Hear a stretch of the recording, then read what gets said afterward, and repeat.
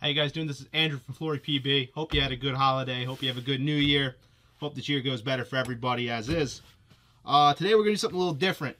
Well, not that much different, but I promised you guys a little bit ago that I would do a series on every angel. We did LEDs and we were going to do LCDs next.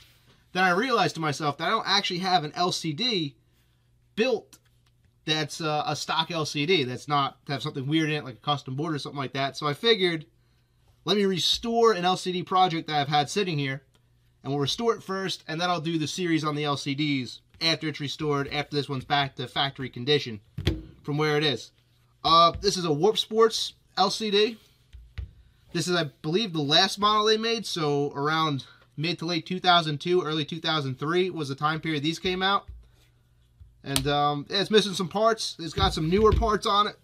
We're going to take these off. We're going to disassemble it today. We're going to clean it up then, and then we're going to build this thing back as best as we can. I'm going to show you guys all my tips and tricks how to build these. These are really the granddaddy of angels. They shot so well. They were so comfortable. These were the guns in 2000, in the year 2000, 2002. This was the standard of what made the highest end paintball marker. So they're great markers to play with. They're great markers to tech. We'll just break this thing down and get into it. We're going to get rid of this barrel first. We're not going to keep this barrel on it. The reds do match pretty well. If you bring them in, this one is slightly not as dark, I guess. I don't know how to really say color like that, but it's a little bit different of a shade. But this is from a newer angel. This is like an A4 barrel. We'll put that off the side. This is also, this volumizer is probably from an A4, that era of angel. We're getting rid of that as well. I don't know what we're putting on that yet, per se, but I think I got some Warped Sportz products to put on that. We're going to lose that as well. Let's use my favorite tools.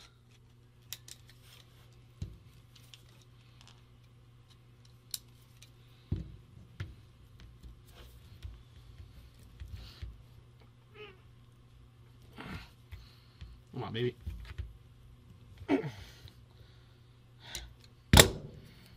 Alright. Get rid of that feed. We'll put a clamping feed on this thing. Only part that we won't keep stock is we'll put a clamping feed on it because it's just nice to do. As you can see, there's no breech pin. Huh. That's a little weird. Maybe that's a Warped Sportz bolt? I don't know. I gotta do a little research on this. That face design, it looks cool. I don't know if you can see that well.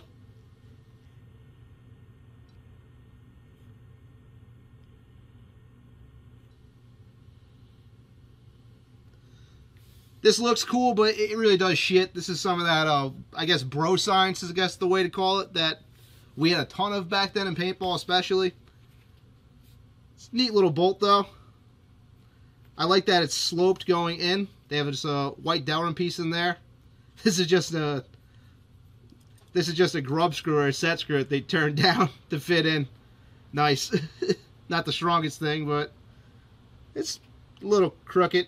Not great. But we'll make it work. It's a cool bolt. I'll make sure it's a standard bolt that could have came with this at the time, and we'll go with it from there. Has a nice little ramped entry, which is nice. If you actually blew out this front end and made it just an open face, it'd probably be a nicer bolt altogether. It'd flow even better. The funny part is this section here got turned down where the breech sits, which maybe it's just because that they made it not to spec, or maybe it walked a little bit when they were machining it, but then they turned this section down. You can really actually feel it. It's kind of funny, but it won't really affect anything, so probably going to let this bolt ride with this marker. Leave it off to the side for now. Now let's pull off the reg. The horrible mini reg, but this one is gorgeous. I love the way this mini reg looks. The one they did with this particular marker. It's just a really nice looking mini reg, but still a mini reg. They aren't very good, but we'll rebuild her as best as we can. Get a little snap ring pliers in there. Yep, you don't want to come out. Can I get you out? Not yet. Let's get our metric keys.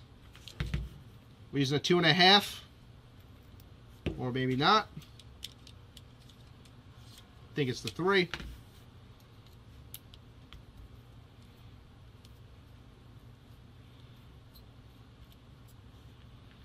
And we got a ball detent that sometimes falls out in there, and a carrier.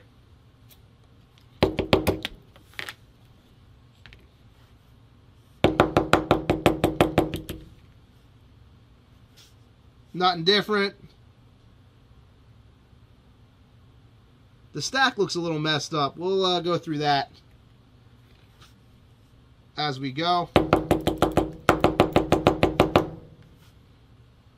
Oop, that might have been too tight for you guys. Sorry about that. There we go. So got our ball bearing. Got the carrier for the seal on the bottom. Got the piston with the captured, not the non-captured, the dynamic O-ring on it, which is not an ideal way to do it.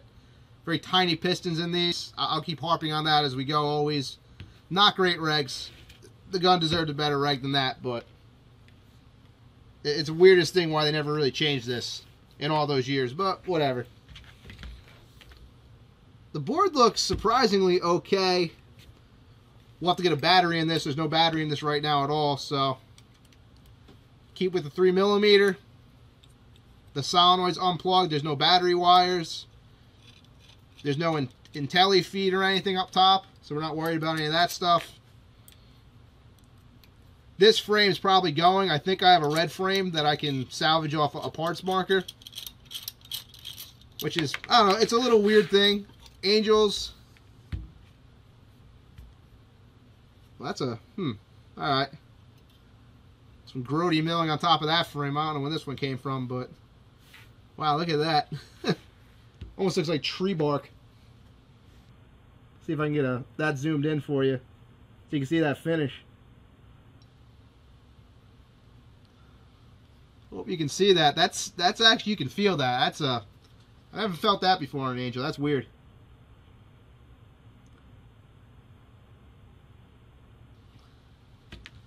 But the board has Allen screws in it, so someone's been messing with it.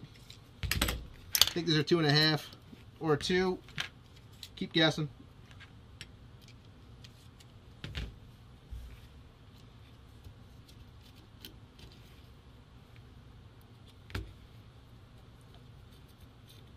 We'll see if we can salvage this at a later date. We'll try to load up the old hardware and put the sexy Angel software in it, so it has firing modes and stuff. Not for any particular reason, just because it's kind of cool to have a neat old marker like that that shoots the way it was intended to shoot. That one hit the floor. We'll get that sooner or later. So next, let's pull off the rest of the stuff on the bottom. Going back to the 3mm, take off the backside of the flash tank. We'll switch to a 4mm Allen to take off the center bolt in the flash tank. And take off the VASA. You should notice that bolt's a little shorter than these two, which this back bolt's supposed to be shorter than the front bolt. We'll get that all situated as we go.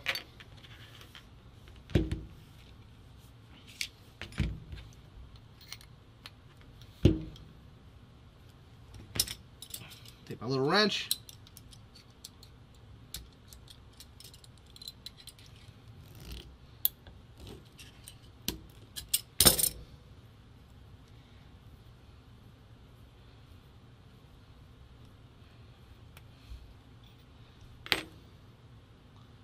Alright, nothing looks crazy there.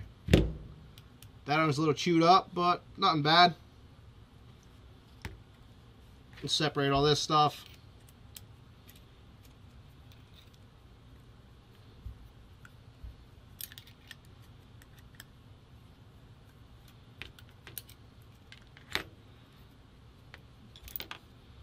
Alright, that O-ring looks not too bad. We'll replace them all as we go anyway. No point leaving them here, but get those off to the side. Clean my stuff up a little bit. You always build so much crap on your desk when you're doing this. Well, that's nice. The pins are, they want to come out almost, so it's not all rusted up in there. Pull the other front plug, make sure there isn't a battery in there that's just been ripped out. Nope, that's clean. There goes the pin for the hammer. We'll pull off the back 2 screws here. We use the 2mm Allen wrench. Pull off the 2 little screws for the back plate. Now normally there's a spring in this side to hold in the pin that's supposed to be here, but they're both gone right now. So we got to replace those. Not a big deal. Back plate comes out. Nothing crazy. Let's keep using that 2mm.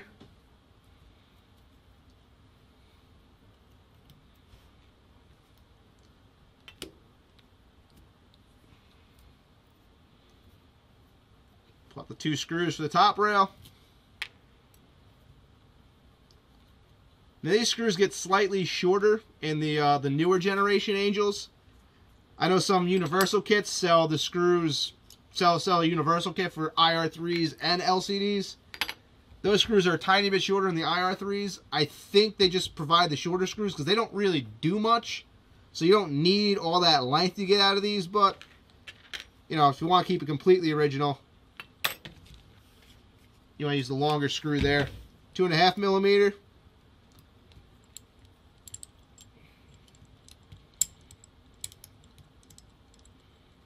I should grab my hammer tool for this, but this works pretty effectively too.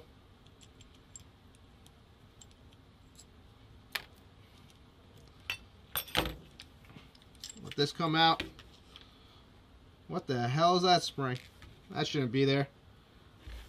You can gently let the wires feed up into the body.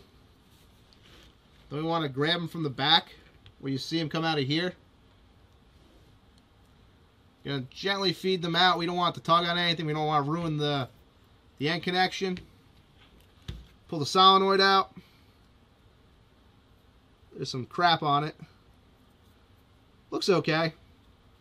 Might have to break this open and re-lube it. We'll do that in a later thing. I just want to break this down real quick for tonight.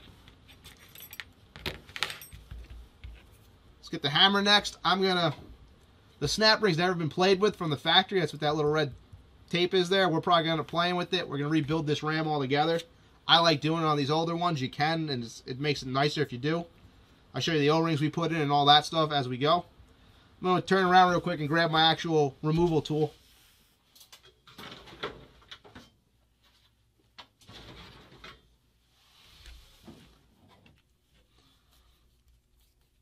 Ooh, that's in there.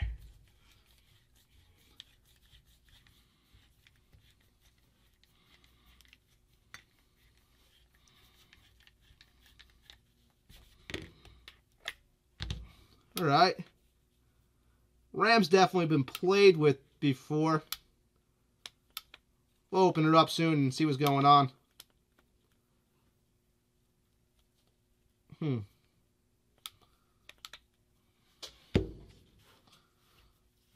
Now let's take our front tube stuff here. We're going to start with the LPR. Going to pull this pin, which is also not rusty. At least this marker's not rusty. That's a beautiful thing. It might be missing pieces, but there's no rust. There's nothing jammed in there. There's no screws that look all rusted out or stripped out, which is beautiful. That's the way to do it. Get my LPR tool. LPR removal tool, I should say. This is an M3 bolt. I don't remember the thread pitch. I'll look that up. But it's just a little M3 bolt. You can just get an M3 bolt and do this as well. Screw it into the LPR, the piston. Hope everything comes out with it. It didn't. Couple shims.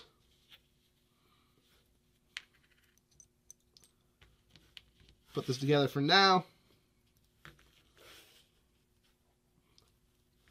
Nothing crazy. We're going to polish this LPR up and get it running real nice as well. I'm going to try to do the full rebuild on the bench here. I'm going to try to do all my little polishing, every weird thing I do on the bench, so you guys can see it all.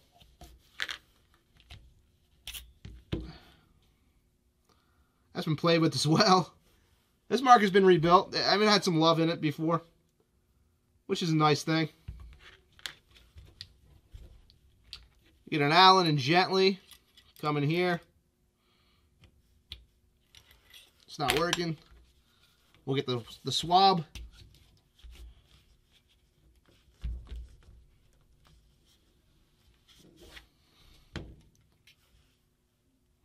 Cup seal looks okay.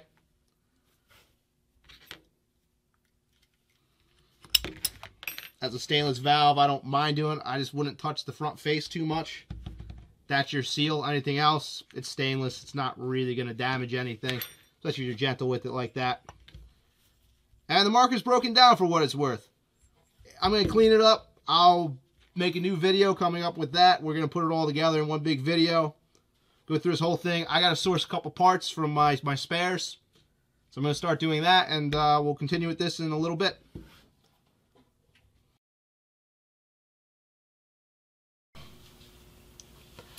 Alright guys, we're back. Right now what we're doing is this big thing you see here in the parts of the screen that you see.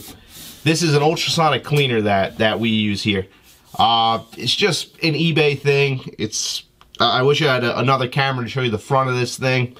It's just a big stainless steel box. It kind of looks like a deep fryer that's been converted into an ultrasonic cleaner. It's made by Bring New International. No idea if that company is good or not. Has a little bit of a heating function, and it does the ultrasonic cleaning. It's been great. I think that this big one costs about 200 bucks, and it's just been a great thing to have around.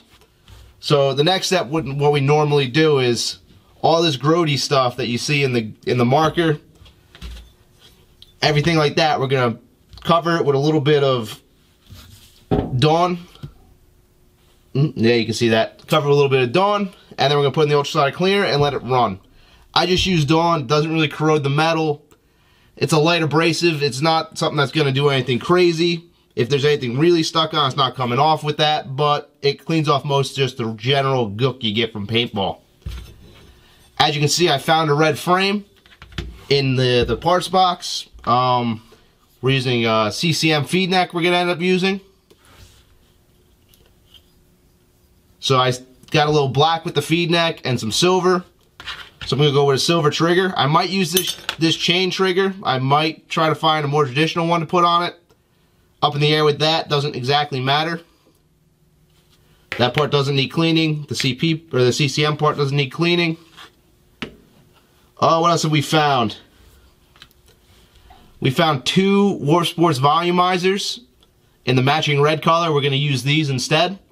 One of them going to do a little bit because it's going to be on the LPR. The other one's not going to do a thing because it's on the battery tube. Just there for style and looks. We'll give them a cleaning too. After that, we got a breech pin we're going to use, or a pull pin. I got a Warped Sportz pull knob we're going to put on that one in black to match the black on the CCM part. Nice set of black grips to go with that. It's going to tie in the black a little bit. The silver gets tied in, the black gets tied in a little bit better that way. Then the piece to really do this, see if you can see that there.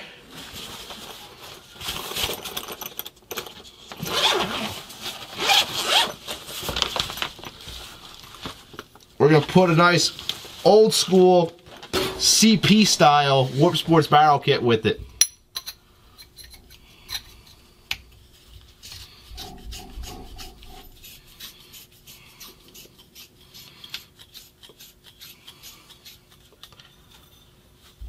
Warped Sportz barrel kit. These are essentially just a CP barrel kit. We have a 689, a 685, and a 693 backs to put with this thing, which is going to be nice.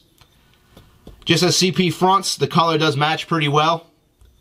It's a nice old school traditional kit that's in this marker's era in the generation of this particular one. So that'll look pretty good on there. And that's going to help tie in the silver of the trigger, the silver of the feed neck. It's going to make everything hopefully look well together. Just look like something we coordinated and tried to do.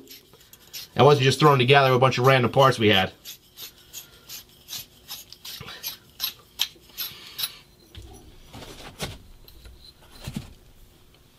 So we're going to take everything we're going to put in the cleaner, The valve body, this really doesn't have to get cleaned.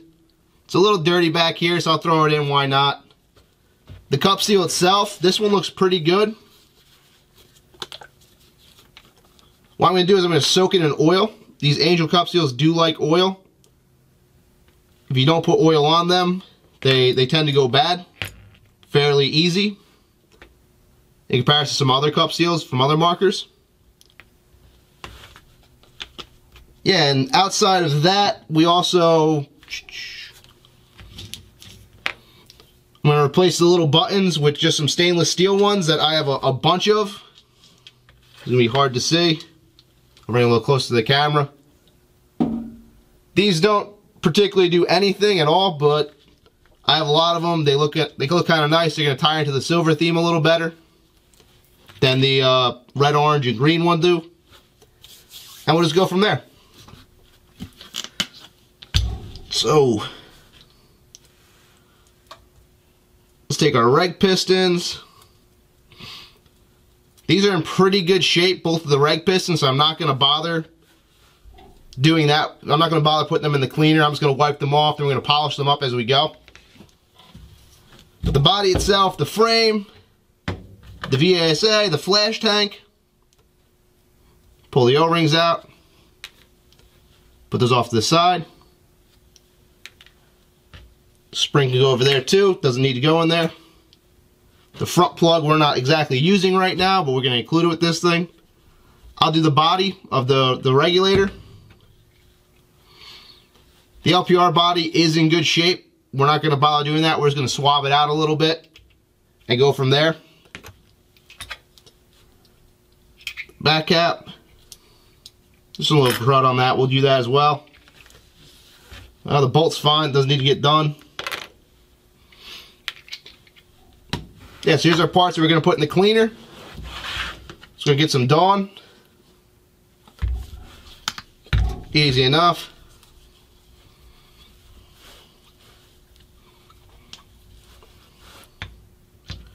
Just get them soaped up, ready to go. Give them a little pre-soap.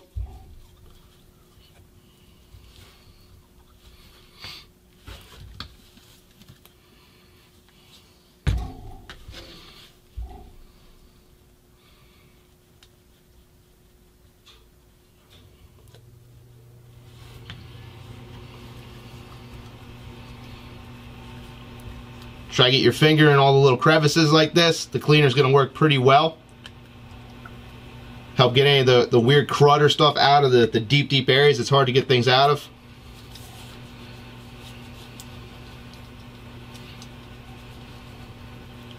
And we've had this cleaner sitting here a little bit. It's up to 37 degrees Celsius. I don't exactly know what that is. I think 100 degrees is boiling. 0 degrees is freezing. So, it's a little warm, nothing crazy. It can go up to 60 degrees Celsius, but it takes a long time to get up there.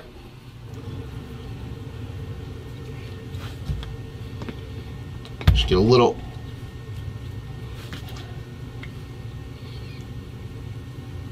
Clean that out real nice, hopefully. The trigger frame, that's been sitting at the bottom of a bin, so this needs a little bit of cleaning.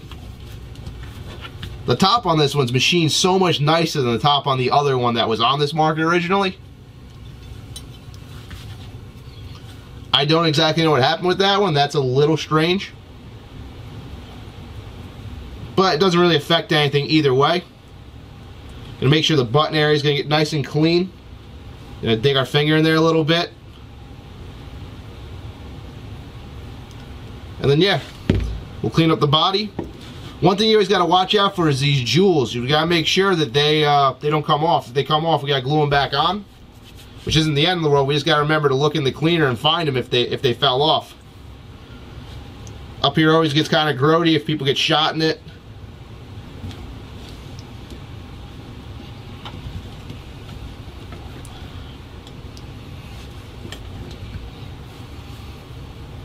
And this marker's in pretty good shape, but we're still going to do this to it.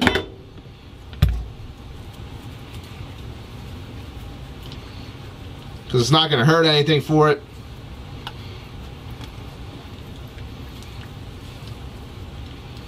Just one more step in ensuring that everything's going to come out nice and clean, and we're starting with something that's going to work pretty well. On earth. Oh, the plug.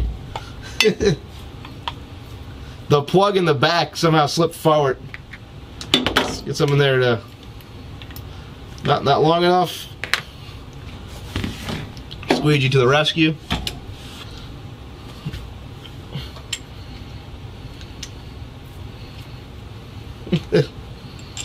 That's a weird one.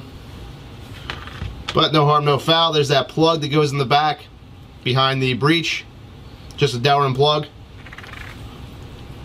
I will get that cleaned up too.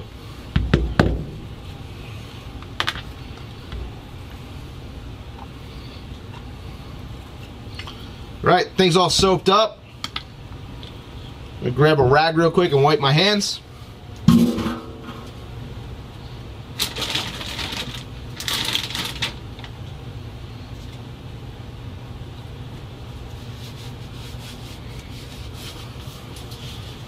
Alright, so move these out of the way right now.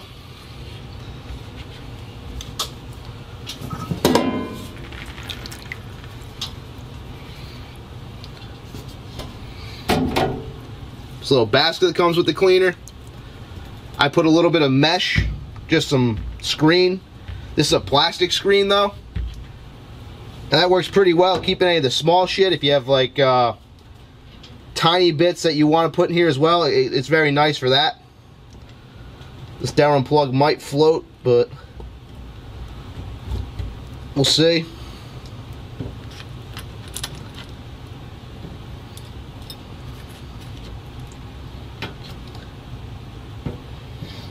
I don't think the stuff actually vibrates in here that much, but I still like to space everything out, just so metal's not clanking on metal. Can we do that better? I think we can.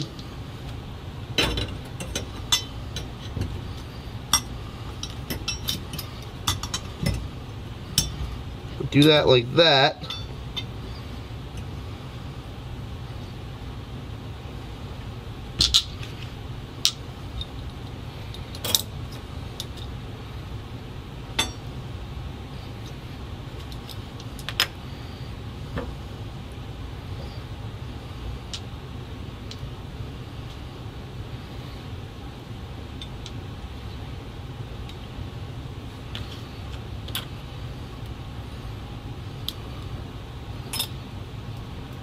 Pretty good.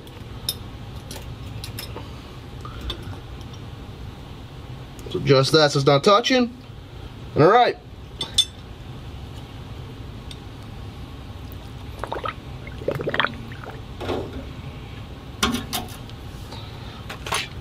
The last thing we'll do is I just soap up the grips a little bit, even though these are kind of a nice set. It's amazing how much grime this thing can get off a set of grips.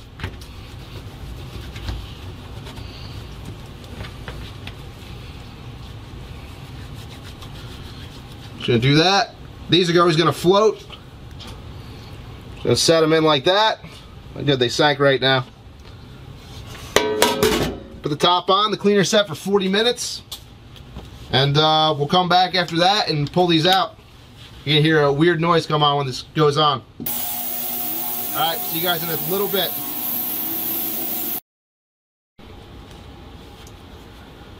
Alright, so the ultralight cleaner just did its thing. We waited 40 minutes, and now we're just going to take the stuff out, wipe it off, and put a little oil on some of the parts that are made of steel, just so they don't rust up as they sit waiting for the next portion of this rebuild.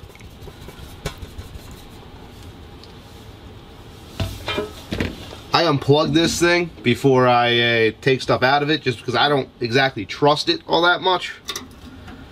It is a cheap thing from China. I don't want to get a nice little shock when I pick this stuff up out of the water.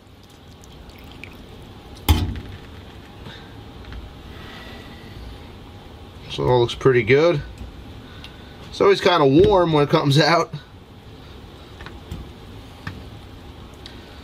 But that did pretty well.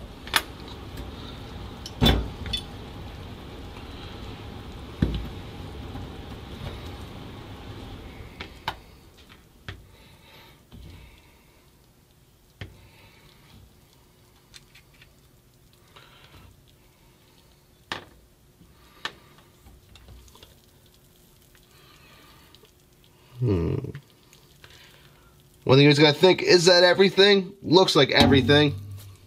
After I turned the camera off, I had to put 2 more pieces in the water, just because I forgot to do them. The ball detent I forgot to throw in the water. And the HPR I forgot to throw in the water. But they're in the water now. Now I'm just going to wipe everything off.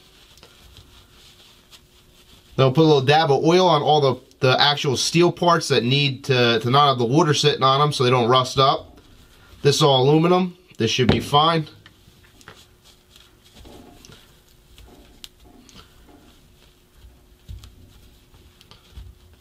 There's always one set screw left over in these, right up there.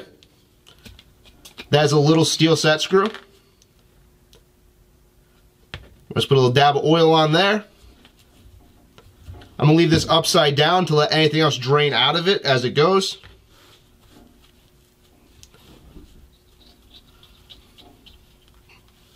The ball detent was a little seized up. It's moving real nice now. Put the tiniest dab of oil in there. We're going to have to let it run out. Just try to help that spring. I love sprung ball detents. I hate the little rubber nubbin style. I just don't think it's right that you have something that doesn't need to be a consumable product making it consumable like that. It's kind of stupid, if you ask me. But always like that style of ball detent, the sprung ball detent. I think it works great, and it's very long lasting. We're going to put a little lube on this C-clip. Sorry about that, guys. The camera just cut out. I don't exactly know where it cut out, but what we did was we wiped off our HPR. We put a little dab of oil on the set screw that's sitting in the side up here. This top hole is just a hole. This has a little set screw in it, and the bottom screws have already been taken out of the thing. This is stainless. This doesn't matter if we have a little water on it or not. Put a little lube in it though just to do it. Put that upside down. Then I wiped off the ball detent, and I put a tiny dab of oil there to try to help the spring inside of it. This detent is doing pretty well now. I love those style detents. That's kind of what I was talking about. Then we took the back cap, and there's a tiny little C-clip on this back cap to retain the on-off buttons holder. We put a little oil on that and rubbed it in. There's a little water on the ground there. Let's dry that off. Then we're just wiping off the grips. It's always nice to put the grips in there. They come out looking brand new. Put them off to the side. The valve, the back of the valve was kind of grody looking. That got cleaned off nicely. This valve is stainless. It's a stainless steel body on it. So you don't exactly need to put any oil on this right now. Just let it dry naturally. I'll put the seal up. I don't want to put the actual cup seal portion on anything ever. The body plug, or the breech plug rather, whatever you want to call it. Piece of Delrin, nothing crazy there. I always like to press on the jewels a little bit just to make sure they're still in place. Sometimes the glue starts coming loose because of the ultrasonic cleaning. So I just like to press on them a little bit, make sure they're still in place. If not, we have to glue them back on. But they look pretty good.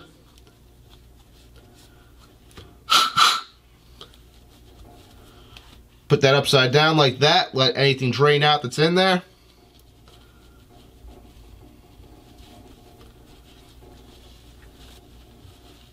That one's on there pretty well also.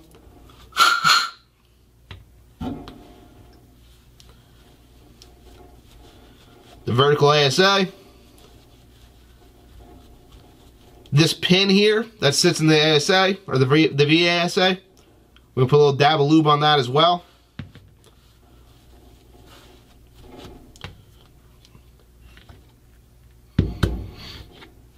Here's the flash tank plate.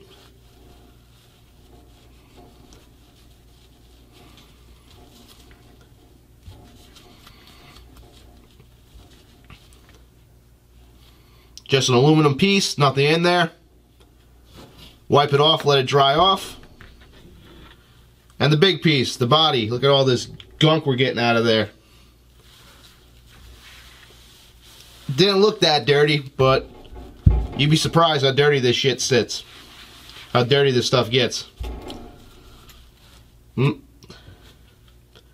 There's that critical little O-ring that seals your breech-ish.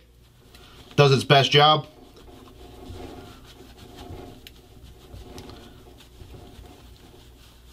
And most of the body is just aluminum. There's a couple plugs. The jewel looks pretty nice, actually. That's kind of nice. It got a little cleaned off. Sparkling a little better.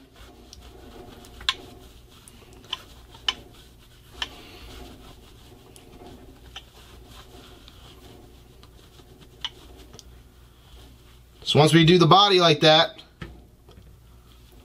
the two breech retaining rods, these are steel.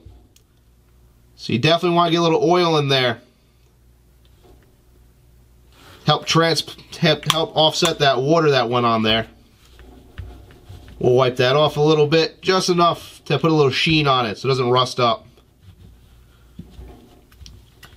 After that, we have this plug down here. It's just a steel grub screw. In the front, we got the center plug. And we have the actual, not plug, but set screw to put tension on our breech rod. So put 2 little dabs of oil on there. The back, same thing. We got our center plug and our breech rod set screw.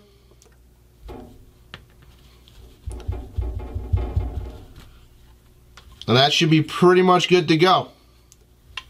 Let's dry it off. I'm going to leave this upside down. We're going to let these just air dry overnight. Leave it upside down so if any water got stuck in the center passage, hopefully it leaks out. Because the solenoid holes are up here. We're going to blow it out fully with just a little compressed air as we go. But the next portion of this, when we get back to this tomorrow, is we're going to start breaking down the ram. Going to open this up. We're going to start polishing a couple things up and doing all the little prep work to make a really, really nice rebuild. You know, go over the top. Do something better than the normal setup. I show you the O-rings. I show you some of the tricks that we do with this, and that's going to be the next part you're going to see in this video. But good night for right now. Alright guys, we're back now. We got the buffing wheel up on top of the bench. This is the first time I've ever done this on the bench with this, so I put down this garbage bag to try to help contain some of the dust and polishing compound spit off so I don't ruin everything in this area. It's not ideal, but we're not doing a whole lot of heavy polishing with this. We broke the ram free, which was a pain in the ass. Whoever put this ram back together really liked using their Loctite. Even the hammers Loctite together really hard. So that took a lot more work and effort than I wanted it to take. See if you can see those threads. You see how much Loctite is in all this crap, and that's not even the bad one. The front cap I kind of ruined getting it off, and it sucks that it had to happen that way. Just because someone really hammered down the Loctite when they put this in. And it's kind of crappy because I don't see any need to actually Loctite this stuff particularly. It doesn't really go anywhere. The chance of this unthreading just from the force is extremely low at this point. There's not a whole lot, and the hammer actually connects, the hammer hits something every time it goes back. Let me zoom out so you can see everything.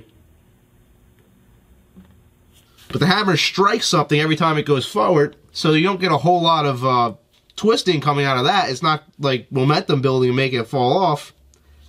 So I don't really see why you need all this Loctite, but someone put it on. We're going to have to replace this front cap. I can fix this and reuse it later, but as of now, we'll just take it off.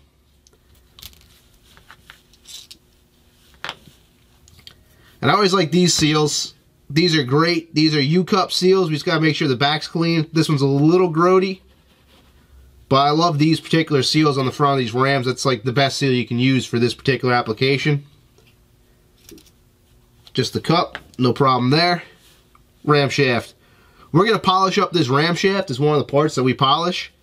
Just because we're going to make it act a little smoother that way. I'm not going to make it bright, colorful. I just want it to be as smooth as we can make it. It just makes a better action.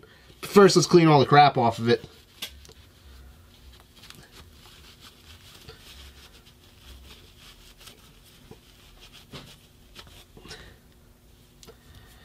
And now everything that's not part of the polishing, I'm going to get off the bench. I'm going to get it away from everything just because I don't want to even risk having polishing compound touch it.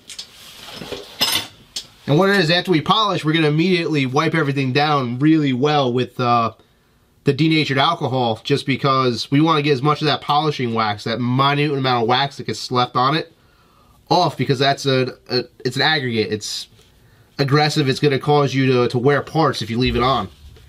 It's great if you want something just to look shiny, but if you really need to use something, you don't want polishing compound stuck on it. Again, we're not polishing for brightness, so we're just going to go with the brown right now on a sisal wheel. One thing to remember when you're polishing, hope you can hear me over this, wear your dust mask, guys. Polishing stuff is cancerous. I apologize if my voice is muffled.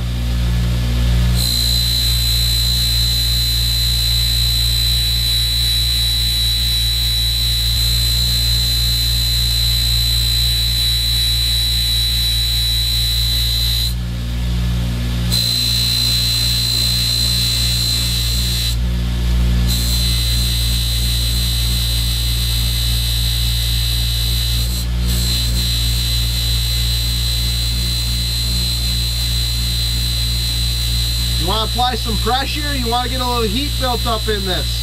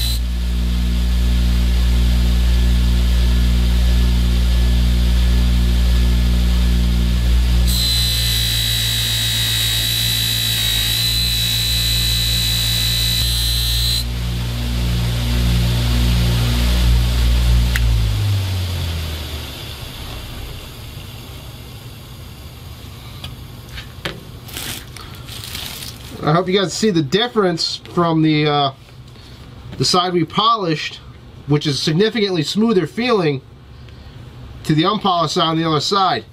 Now, we're not really going to polish the brass piece here because that doesn't actually make contact with anything.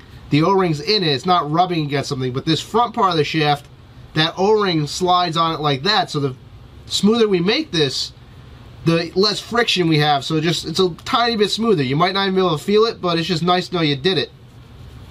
So we're going to move on from this part, and the other part I like to polish all the time is I like to polish the shaft of our LPR piston, because this again slides in an O-ring.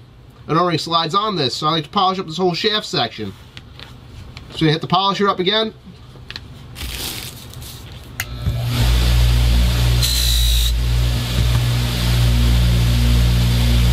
And for this one,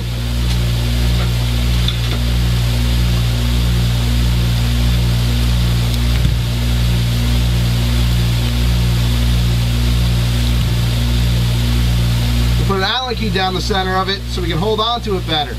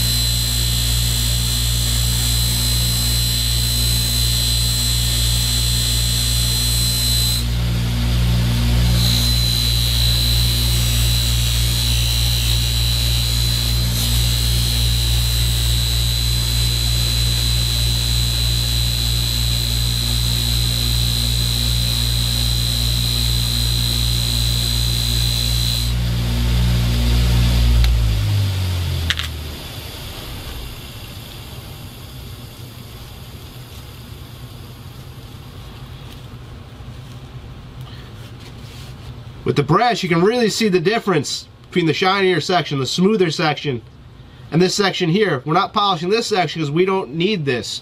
The O-rings in here, this metal doesn't make contact with anything. But this section it does, so it's nice and smooth. It's going to make for hopefully a little bit of a quicker action with the LPR. From there, we're going to polish up the pin we got because it's a little bit rusty. We're just going to get the rust off it. Nothing crazy. We're just going to knock the rust off this thing with the polisher because why not?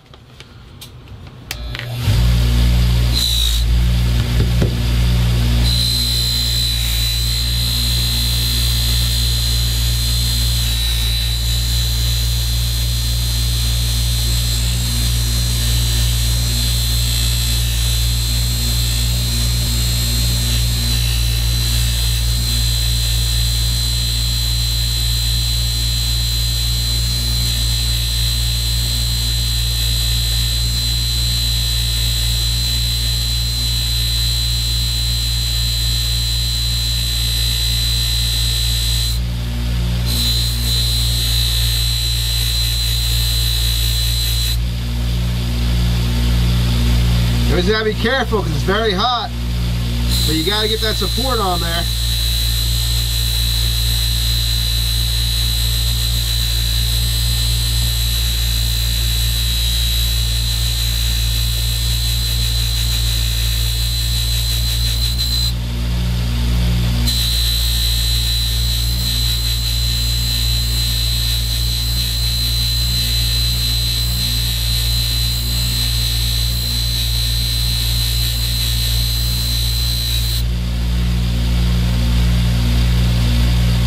See what we're doing.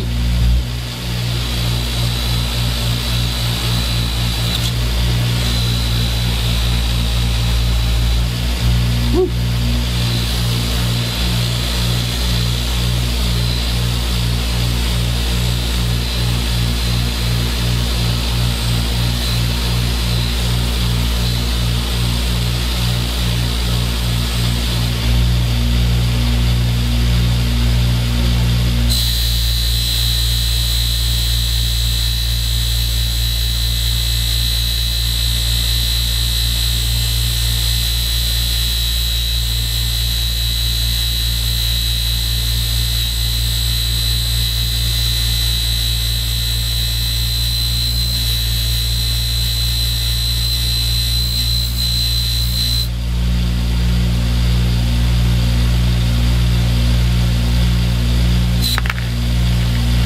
Watch out for that.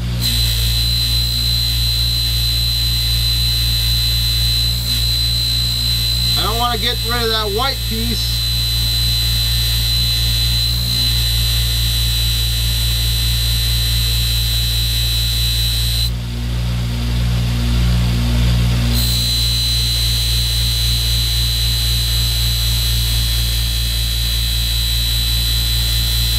We do gotta get around it.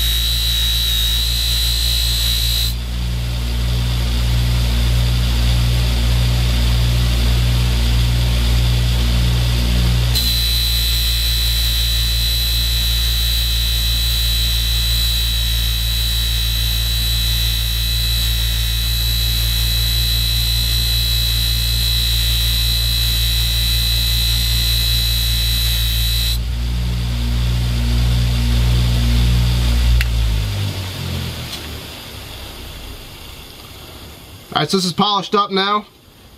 This is one where you could probably leave the wax on it, but we're still going to take it off when we do everything else. Made it nice and smooth. It's going to act very well when we put it back in the marker. So from there, the next thing we're going to polish is the trigger pin, because the trigger actually slides on this pin. But this is hard to hold, so I'm going to use my pliers to grab hold of this for me.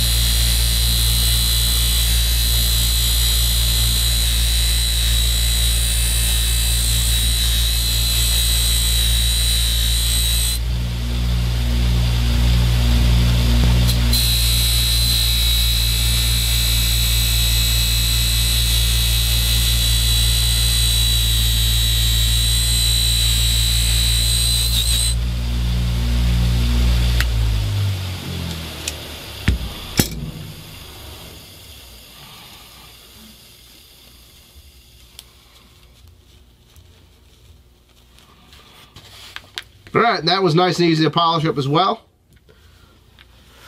So that's it for the parts that we're going to polish right now. Now the next part,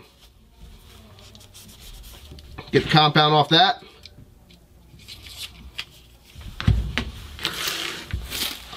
I'm going to clean this up. Then we're going to switch over to getting the denatured alcohol on these things. And I'm going to clean this up a little bit. Make sure you get all the polishing compound off the bench. And then we'll get the polishing compound off all the parts. And go from there. Start assembling the marker. Before we fully close out on the polishing stuff, we're going to actually polish the hole for the pin in the trigger itself. Use my little Dremel tool, my Proxon. And I just put just a cotton swab in it. I got these ones here that have this long tip on them. It's going to work very nicely.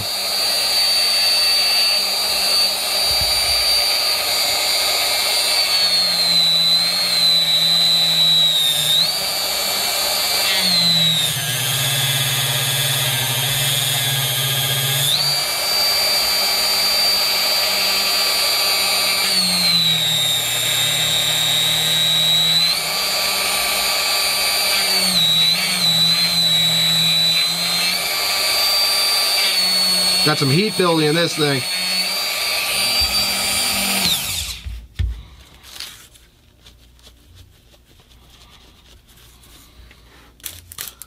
Yeah, I made it a lot nicer in there. I don't know if you can even tell, but it's definitely smoother than it was. It was just a drilled hole at that point before. Now it definitely got rid of a lot of the chatter and stuff you can see. It's gonna be a smoother trigger operation this way.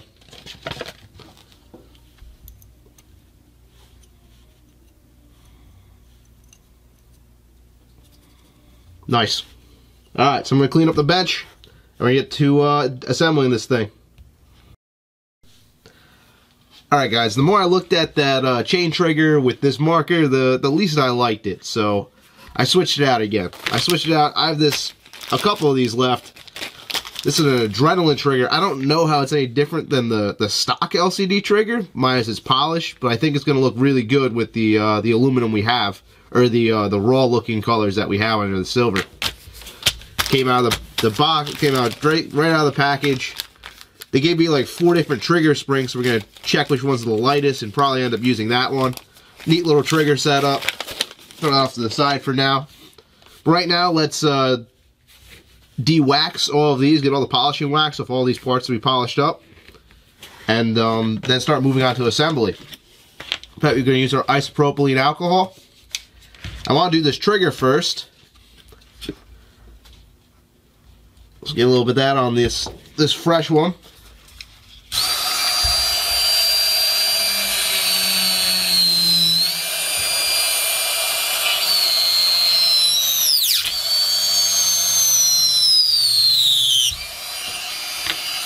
Nice. See that little black you get there? That's the leftover wax. So the rest of the parts we're going to do by hand, just with our rag. Pick a clean spot. You always need alcohol for this stuff.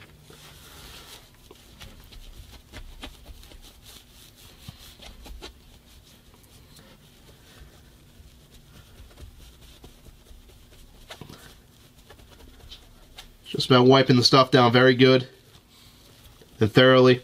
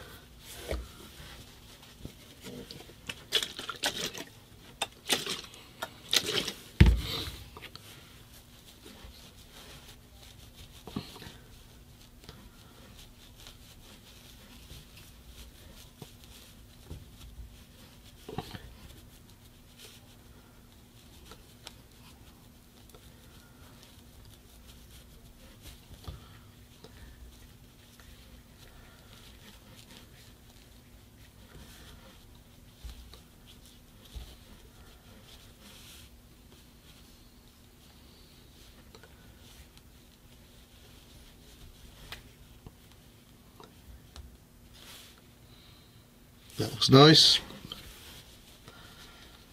Just have the trigger pin left.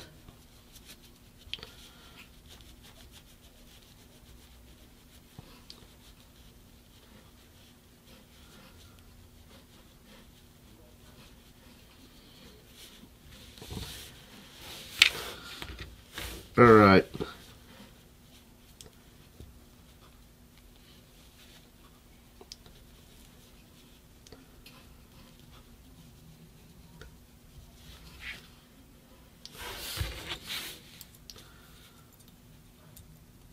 Really smooth. That's nice. I could use a little more on that.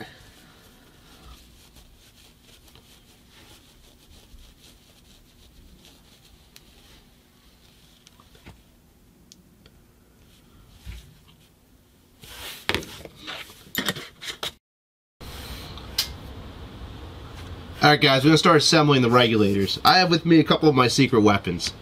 I really think O-rings, if you're really doing a very nice setup,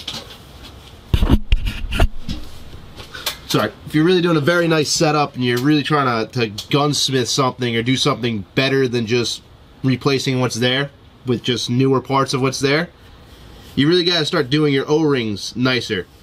For any seal that it's a moving seal, I generally try to make it a X-ring. What these are is they're little quad rings. They have, let me try to zoom in and let you see one. If you've never seen one before. Where we are. There we are. Real close. So it's a little quad ring. And what these are best for is they reduce friction. They reduce friction when they're moving, and they reduce breakaway friction. So they break away easier and they start moving easier than a standard ring would. The other way to do that is with 50 durometer O-rings. General O-rings are 70 durometer. But there are 50 durometer O-rings, which are a little bit softer, so they break away a little bit freer. And they seal a little nicer too than a standard 70 durometer ring. So the reason I don't like using 50 durometer rings for moving parts is because they're also a little bit weaker. They degrade faster than a 70. When you use the X ring, you get the best of both worlds. You get a 70 durometer O-ring, but it also has less friction in it, so it's a little bit smoother to run. So any seal that's a seal that doesn't move much, or a static seal, I tend to use the 50 durometer O-rings if I can. It's going to seal up and it's going to have a better seal around it, a tighter seal. And then anything that's moving, I try to make them X rings if possible. Or I'll make them 50s if I have to. So we'll start first with the very bottom of our mini reg. Our mini reg's been cleaned out. I'm going to dip a little bit of oil down there.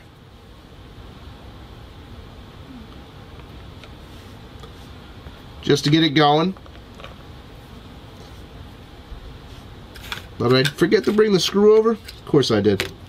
Grab the screw out of the box.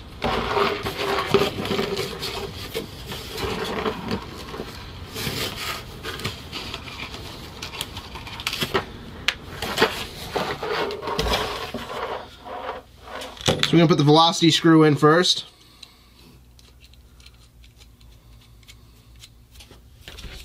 I believe it's 2.5. That's a 3.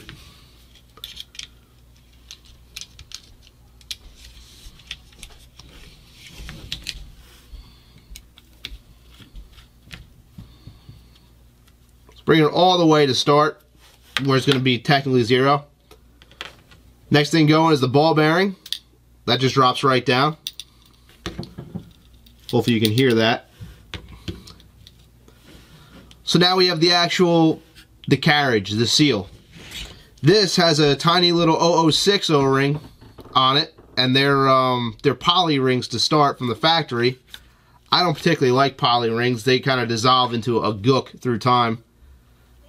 So because this isn't the moving part, I'm going to put this 50 durometer 006 ring on it.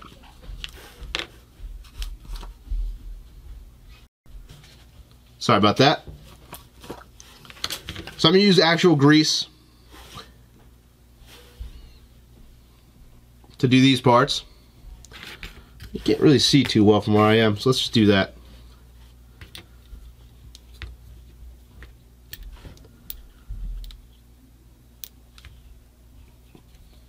I'm gonna make sure that gets in there. Use a blunt end of something and push it down. So next is our actual piston. Do a final wipe down of this before we put it back in. Now I didn't polish this one like I polished the LPR piston because there's no captured ring in the back. The ring is actually on here, which is kind of a shitty way to do it. It's just a cheaper way to do it. Gives you a smaller hole too going through it, which also kind of sucks. But it's just not the best way to do that. There's a more quality way to do that. When you're talking about the most expensive gun in the world at the time, it's kind of shitty that they did it this way. But it is what it is. So now, these springs, these washer type springs here, they have a particular order that they go in. It's not just every other flopped over. The first 3 on an LCD reg go like this. They go in cupped downwards or cupped to the left. 3 of them do that. 2 of them then go the opposite direction. And the last 2 go to the left again. I don't know exactly why they did it that way, but that's the way they ran their spring stack. Now the bottom here, all thumbs right now. The bottom here is an 006, and the top is an 012, an 012. So I'm going to do quad rings on both of these. You always got to make sure the quad ring is in place correctly.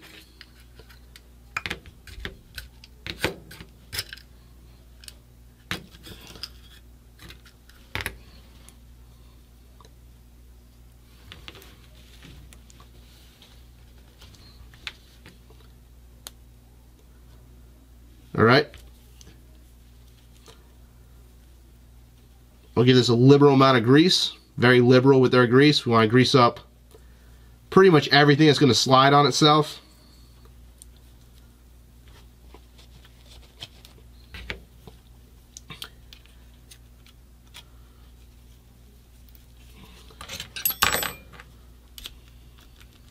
Help it center itself, and let it drop right down in there like that. So the last thing to go on is the snap ring. Just put it on blow pliers, bring it down in, make sure it's in there. I always like to put a little grease on the outer threads and this O-ring, just so they go in a little better when we get them on the gun. And bang. That is now serviced. So I'm going to take a little break, and then we're going to come back and do the LPR, the RAM, and we're just keep going from there.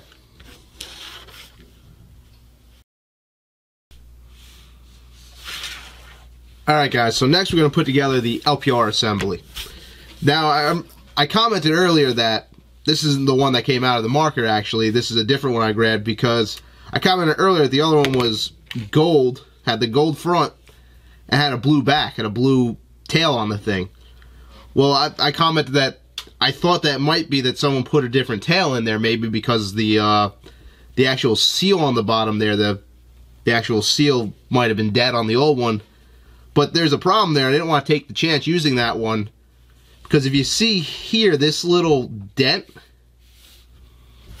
I don't know if they did this just to be assholes or to try to make sure the threads didn't move. I'll try to show you that. There's that little dent right here, and what that is, that's not a hole drilled through it. That is just basically a hammer and a chisel, or not a chisel, but any kind of pin, and they just hit it to deform the threads to lock this section into the back of this so it couldn't move. And my opinion is they did that because they didn't want this to move, because if this moves, your LPR is going to change velocity. Or going to change pressure in it. Or it's going to make it so it won't be able to close at all because it's going to move too far back and it's going to be out. Or it can move in and it can just mess with your pressures too much. That's what I'm hoping they did it for. I'm hoping they didn't do it just to be assholes and make it so you have to replace this unit if it dies. Because these O-rings are kind of a bitch to get to in the front. And the seal, the actual seating seal on the back, that's impossible to replace technically, because if you actually unscrew this thing, you rip up the threads, and it doesn't really go back together too well. So I'm just going to take it safe and replace it with one that I know works, one that I know is new old stock. I'm just going with a new one, basically. This one's out of an IR3, but it should be, it's not should be, it is the same. It's the same LPR body at that point. It's just a different color. So we have our actual piston, our really big piston, probably the best LPR in paintball, I'm going to say. And we're going to replace the O-ring with another quad ring like we did before. These are 015s or 015s, again 70 durometer.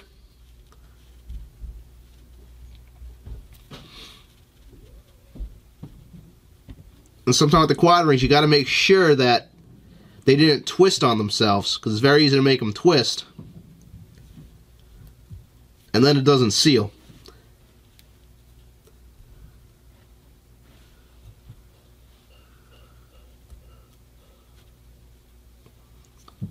So sometimes you got to play with them a little bit, just to force them to do what you need them to do.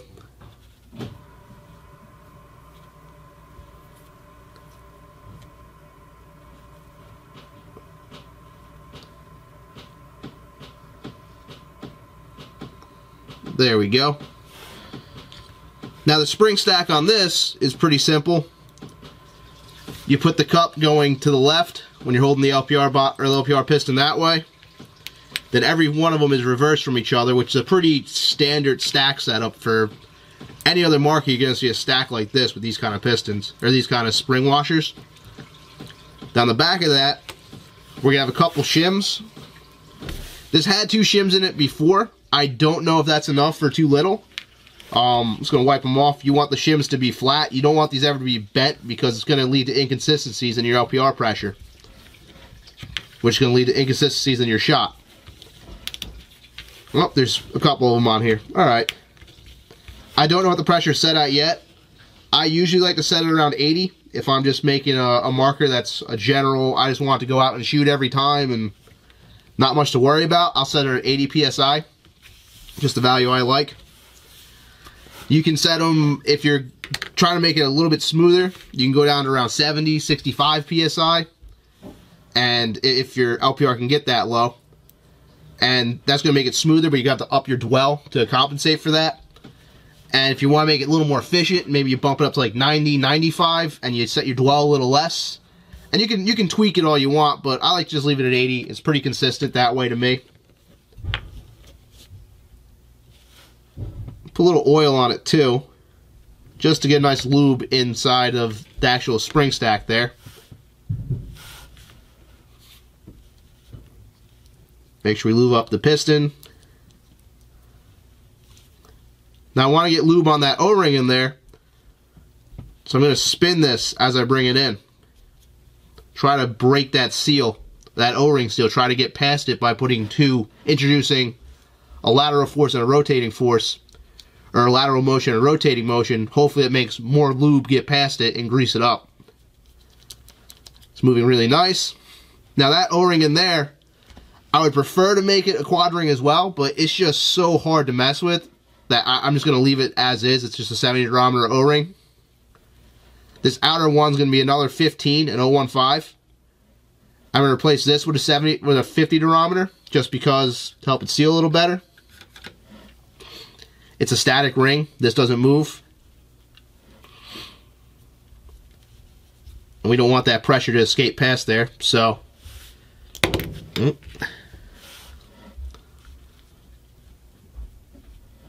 put a little grease on that as well. And that unit is good and ready to go back in the marker, so we're going to put that off to the side for now and move on to the next thing.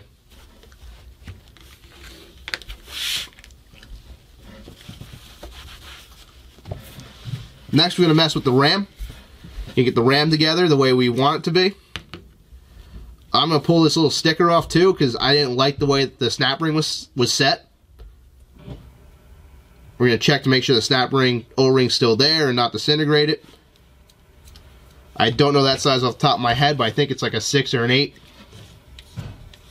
Let's try 3. Good, 3 millimeter.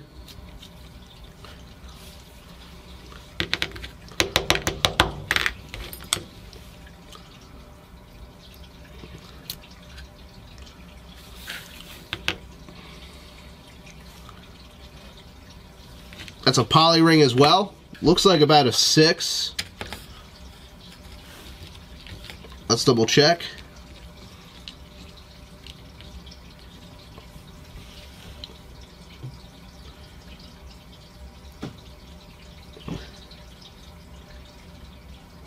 Well, that's a little bigger. Might be a 7. This is a very hard ring, this particular one. It's in really good shape, so we're just going to leave it as of now. It's just a snap ring feature. We'll just put it back in with a little bit of lube.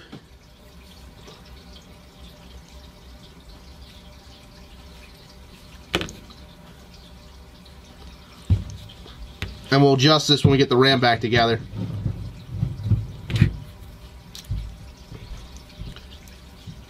Put it in lightly there. So ram, but I want to clean off this this crud, all this extra Loctite that's on it. It really doesn't need to be there.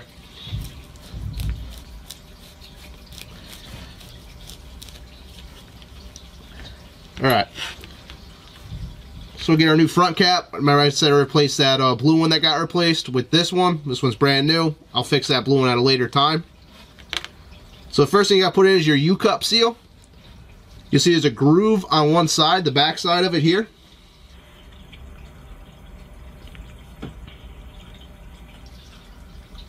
Hope you can see that well. There's the groove side, and the other side has no groove on it. The groove side goes towards the air, wherever the air pressure is, which in this case is behind it, because it's the front seal.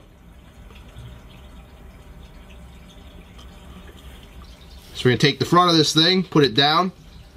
The front side, or the non-groove side, is going to go in, but we're going to give it a little grease first.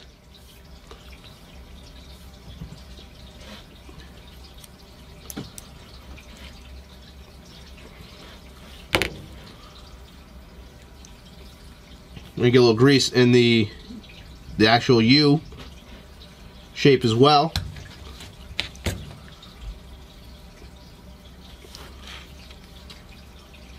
I'm going to drop that in. The cup side up.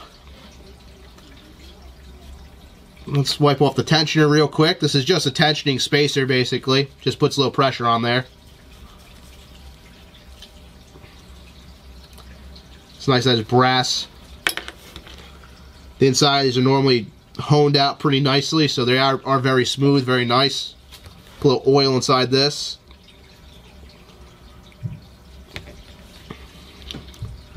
Gonna sip that in just like that, just like it's a top hat basically. Just put it right down. And the front's ready to go.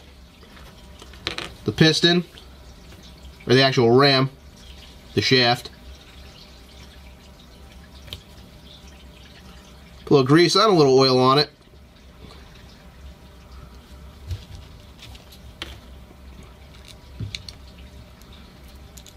Make sure that slides through real nice, real smooth, the way we want it.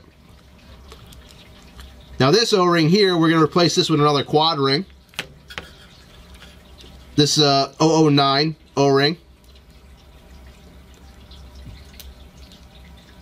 Drop the quad ring on it like that.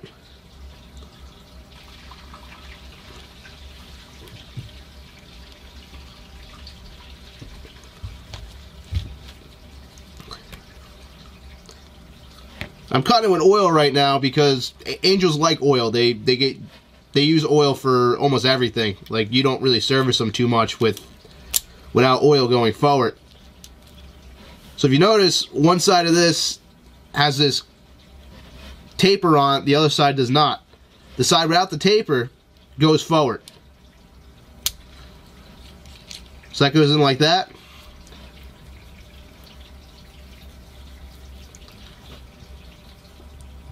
You can almost hand tighten that down. And get a little lube on these threads too.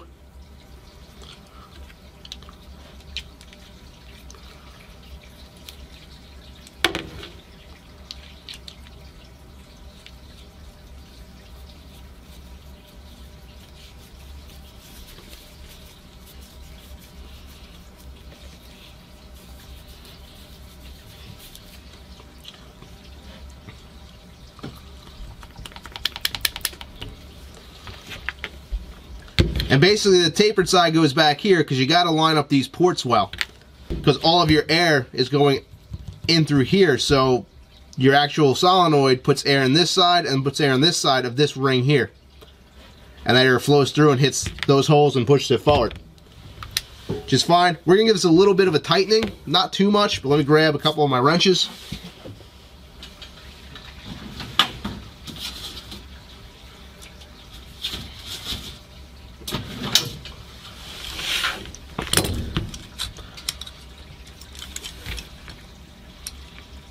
My padded wrenches.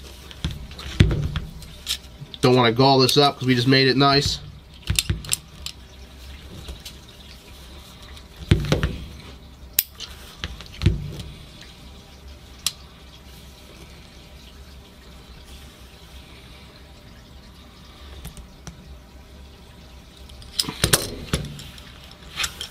Alright. There's no reason for this thing to be hand tight, but it doesn't have to be Loctite either. Pull off all the rings.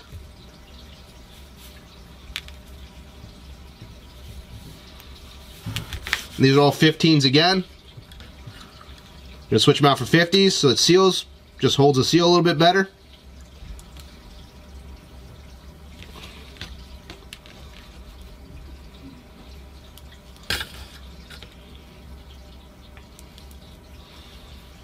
Make sure they're all in place. A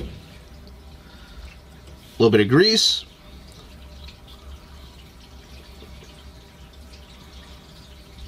And just try not to get the grease in the holes that much. A little bit's good, but don't clog all the holes with grease. You don't need to. And now let's adjust. Well, first let's get the hammer back on it. The bumper.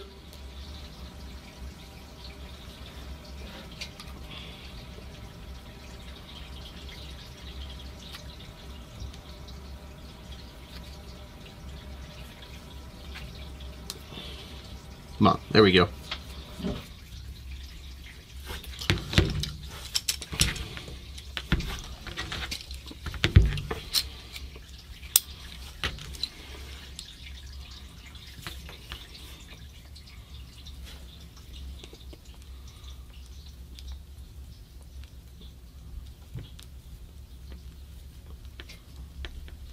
And this hammer's just a little bit tight. They're all going to vary a little bit. It's nice that it's tight. Doesn't need to be Loctited though. Almost there.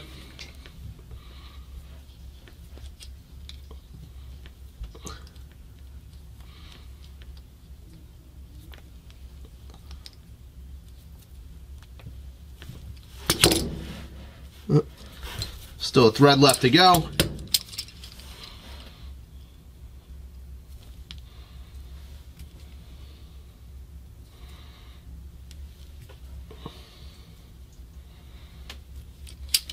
All right.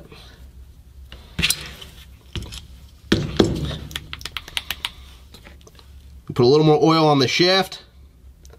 This is just kind of standard maintenance stuff when you put oil on the shaft itself. You want to do that every 5 to 10 cases when it's in the marker. It's operating really smooth. This is so much smoother than it used to be. Now we got to set the snap ring. We're just not going to set it fully, but we just want it to snap a little bit. We take our little Allen, go in there. Way too much. Want to hear that click? I want it to snap out a little bit.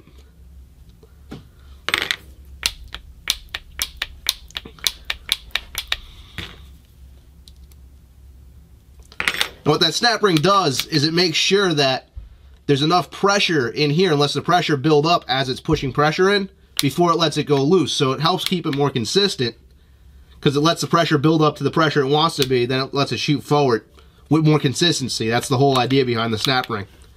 And it works pretty well. These guns don't have a lot of shoot down issues ever. I know I greased these, but I've been rubbing my hands on them a lot, so let's re-grease them real quick.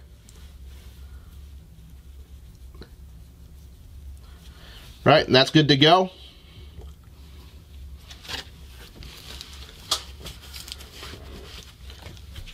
So the last thing is the bolt. This back O-ring I never really bother with as long as it looks okay, and this one does. It doesn't really seal against any pressure. I don't even really know why it's there. This front one we're going to replace. This again is a 15. We're going to replace it with the nice 50 durometer one. Hopefully it seals up a little better that way.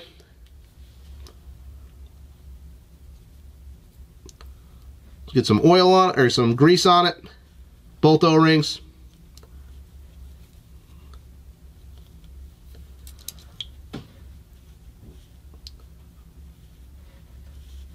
You don't really want grease on the seal itself, the actual cup seal face. We don't need it there. Pair it with the spring and the LPR. And that setup's good to go too. So we can start actually putting these back in the body if we want to, which I think that should be our next step. We'll put some of the body components back together and then start putting that tube in.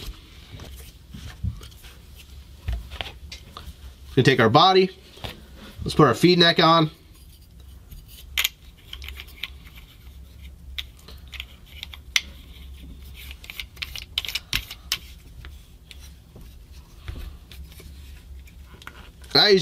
I normally just go a little bit hand tight. You don't really feel feed necks come out. Normally what I'll do is I'll adjust the hopper in and I'll turn it this way. I'll turn it clockwise to get a little more pressure on it in the feed neck threads. You don't want these threads to strip out. They are very delicate in the long run. So we'll start in by putting our valve in. Let's grab our pins.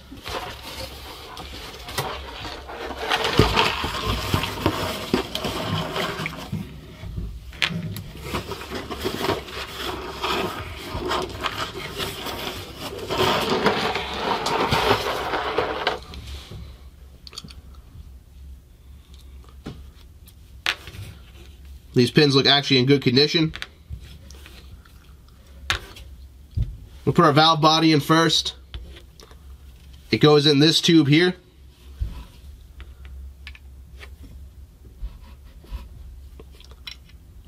So what we're going to do is we're going to try to line it up like this. Push it down. You can always check with this first one if you're lined up and it looks kind of okay.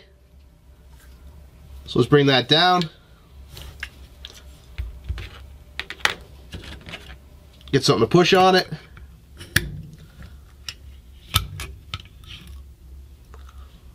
Alright. It's in there. I'm going to take this Allen and just massage that over real quick. Make sure I'm lined up correctly. Now with these, I like to put a little grease on these because these are just steel. They're stronger that way. And they do rust, and they rust in the body, and it's a pain in the ass to get them out. So I'd give them a little grease to make sure that if any moisture gets in there, they're covered and protected. It's almost in. Grab my little tap hammer.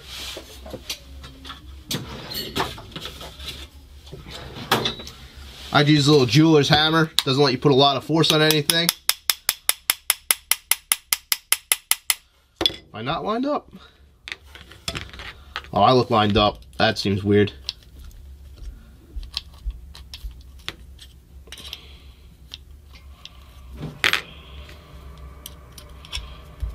Alright. Let's tap that in. Now I have our LPR body. I like to do this without the LPR piston on it, just because these spacers here, these things are basically the size of the tube, so they're very easy to get bent up. And we don't want to bend those up. We want those to be as flat as possible. The shims, I should call them. Let's get some lube on the front of this.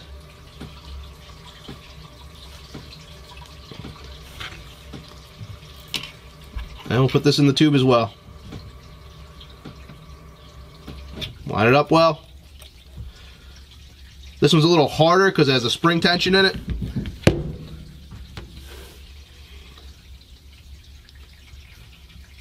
Make sure this is greased up so it doesn't rust either.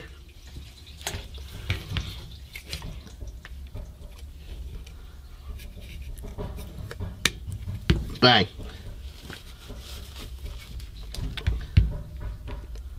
Now I'll take our shims. Just drop them in nice and flat. Make sure they're flat in there. Then we can actually put our piston in. Sometimes it's easier just to grab the tool.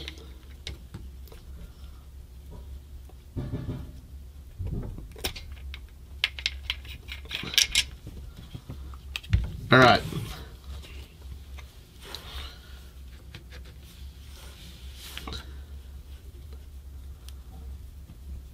Our cap goes on the front of this, theoretically. I'm not probably going to keep it there, but just put it there. These are very easy to cross thread, so make sure you're in correctly. And bring it down. So our volumizer's on. Sadly, the devil doesn't line up, but if we really want to be anal about it, we'll take the sticker off and turn it, but right now it's fine. Next, we're going to put our ram in, so we have that set up as well.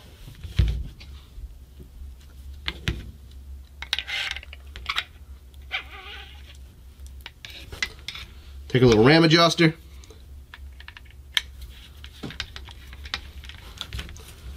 I'll flip our breech open.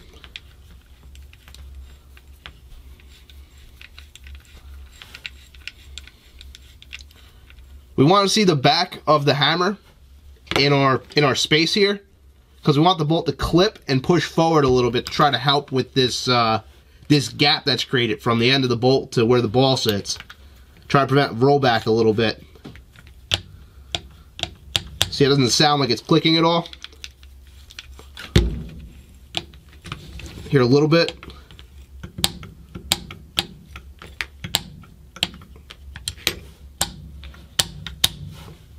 A little better than nothing. The next thing I like to do,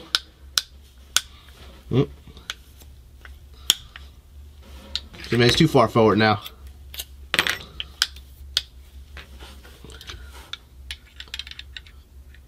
It's weird with this particular bolt. It's a little strange.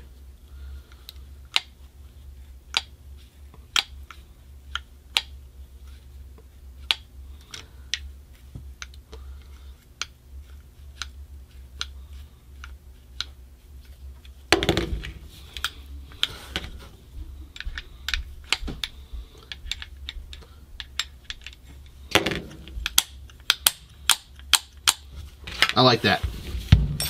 So next thing I like to do is I always like to shove these breeches as far forward as possible. We want to get as much tension on it so it's not this easy to flip around. This isn't good. We want it to be nice and tight. We want it to be as far forward as possible to eliminate this front gap.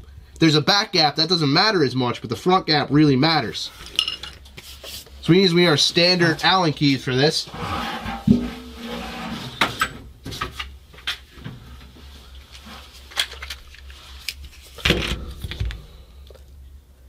You got two screws, one in the front and one in the back, that adjust the position of where this thing sits and the tension acting on it.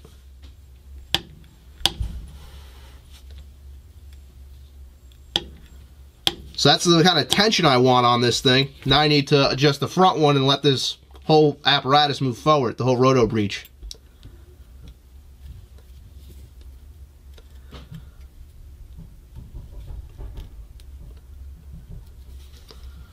Let off, check. I don't want to hit because these things are never machined perfectly, but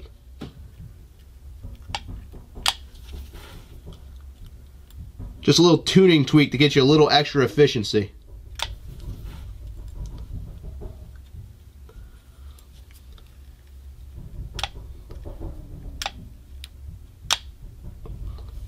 The front gap's pretty closed.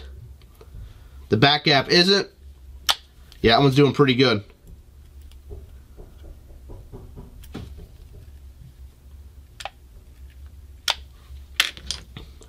It just helps also reduce that that ball roll back.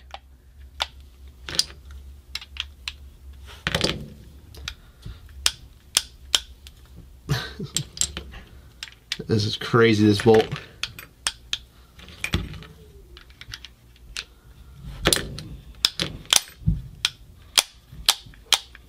Alright, like that. So that's the body set up now. The body set up the way I want it set up. My whole ram sleeve is in. We'll test it with a pressure tester when we have everything else together. Next, we'll probably put the electronics in the body. Put the ball detent on right now, because why not? And I gotta do another little video segment. I'm running out of camera space, so I gotta pull this all off and get more camera space together so I can make this video. It's a 3mm. Just incorrectly. Yeah, it's good to tent. It's gonna be a good looking marker when it's done. And hold on, I'll be right back with more to do. Okay, and we're back and we're getting into the final stretch of this. It's almost like a 3-hour class I used to teach out of college. How long this is taking, but it's all worth it in the end. Next, we're going to put together the flash tank, the VASA. Then we can put the reg back on the marker if we want to. And we'll go from there. Then we'll finish up the trigger frame and get the battery installed, get the electronics in it, and hopefully she's ready to go soon after that. So we're going to start with the flash tank here. We cleaned it from the ultrasonic cleaner. The O-ring in here is going to be an 011, and it's a 50 durometer ring we're going to use. Fits in there nice like that. So we'll get our grease out.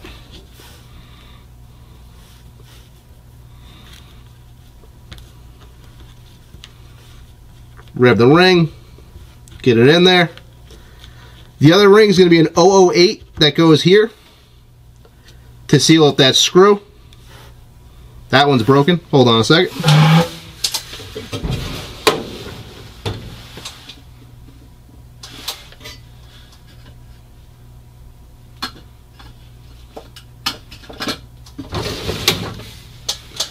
I don't know why that ring was broken, but factory defect, I guess.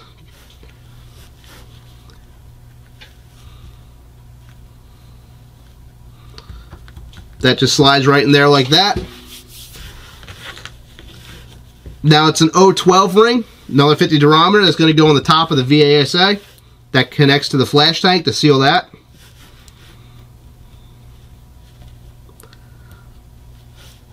Get in there. This one needs a little more.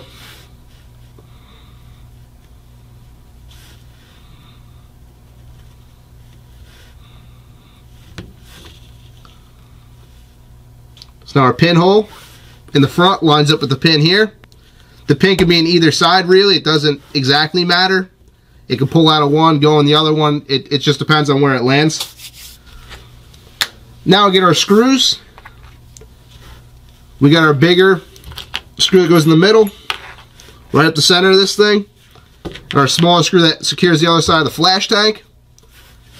Also, this pin gets put into the flash tank. That's that hole there. So it looks pretty good. We're going to just mount it up here. We'll turn the gun over. I like to put the small back pin or the small back bolt in first.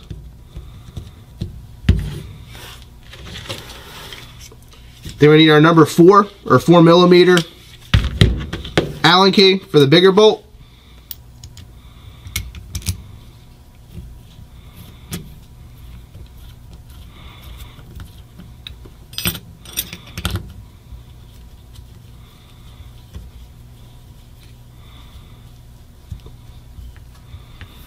And just lightly snug that down for right now. We need our 3mm for the smaller bolt. Gonna give that a light snug down.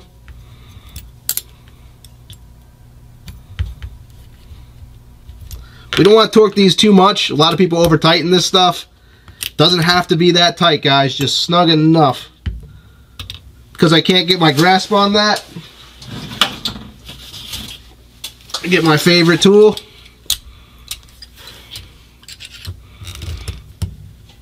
Give it a light snug down there. The VASA is back on. That means the mini rag can go back on if we want to. Which, why not? Give a little more lube out there.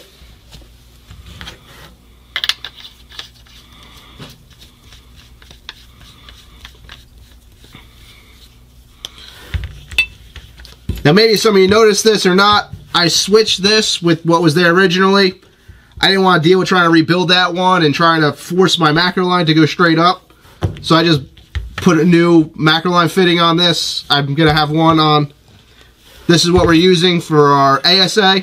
Just an old hybrid one. I rebuilt this, but it's not actually part of an Angel, so I didn't really do it on camera. We have a fitting out of that one too. So hopefully it lines up pretty well. It should be pretty good for us. Now, next thing we're going to do is we're going to put the battery in the tube and hopefully put the back of our gun together, back of our marker together. Here's our new battery cell. We're going to slip the wires in.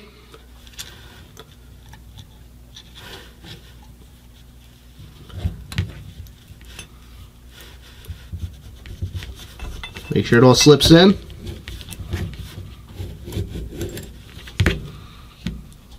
Let's slide that down like that. Find where the wires are and gently pull them out.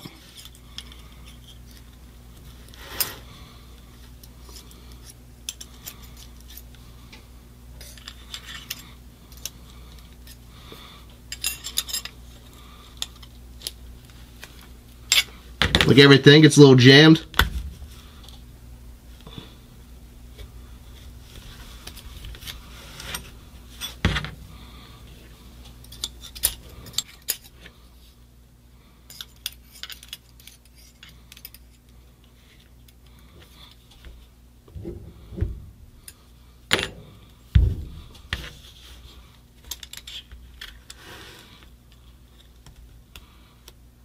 There we go. This wire is going to go back.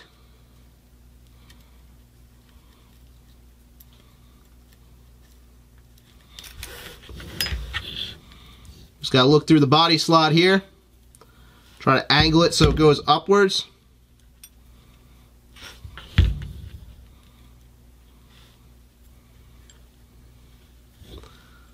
And once we see it, we'll get our little pick.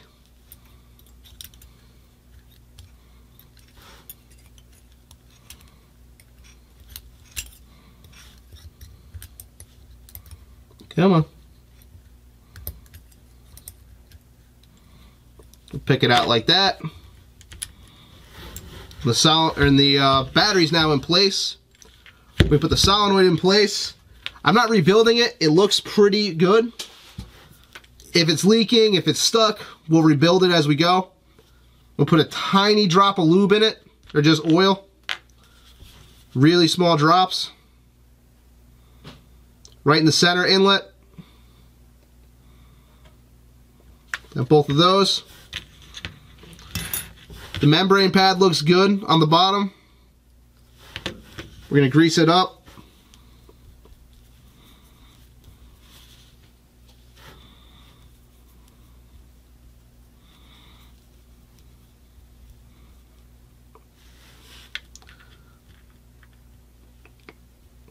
Make sure we do it the right way. There's 2 pinholes that line up here.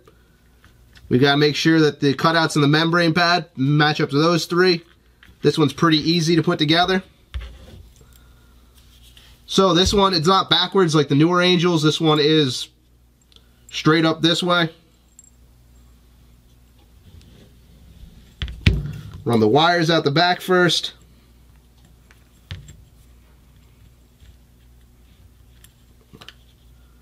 Make sure our pad's nice and flat.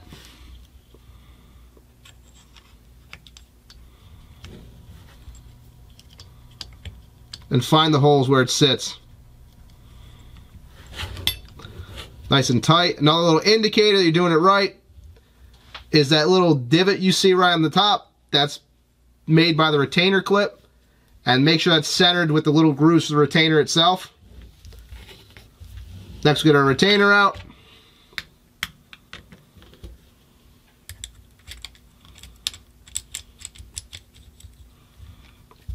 Slide it in that way. I think it's a number 3. I could be wrong. It's 2.5. 2.5 millimeter you need for that.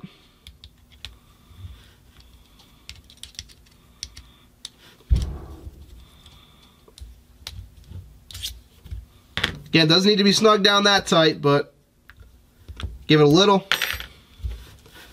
Now solenoid's in place. We might have to rebuild this. We'll try it first. I don't like opening solenoids if you don't have to. They're very tiny, very intricate. The seals are very small. Normally you do more damage than good if you try to open it up. Run the wires back through the body.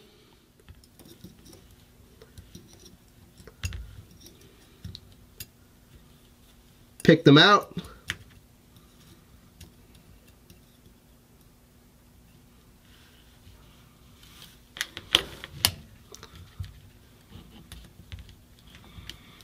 All right, everything's looking pretty okay there. So now we can close up the back end. We're going to take our pin that we polished up, give a little bit of grease on it, just to help keep it from rusting up in the future.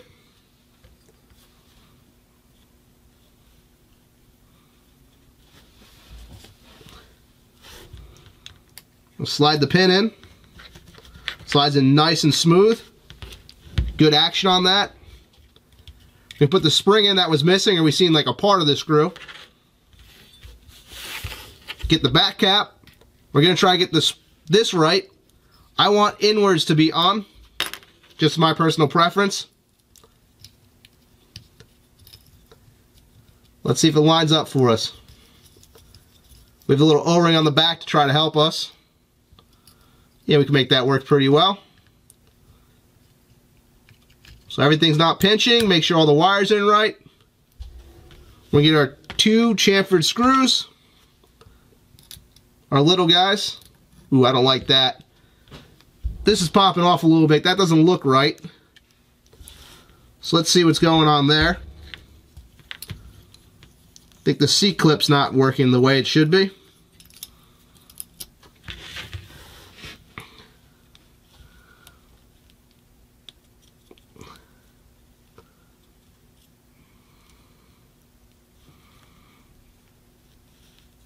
It's just in case the retainer not retaining it right.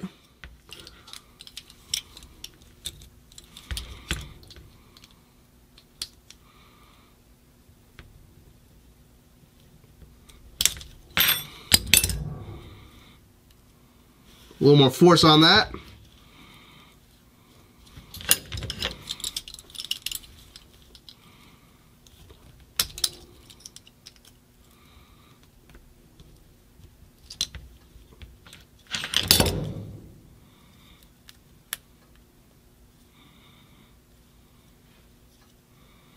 Nice and taut now.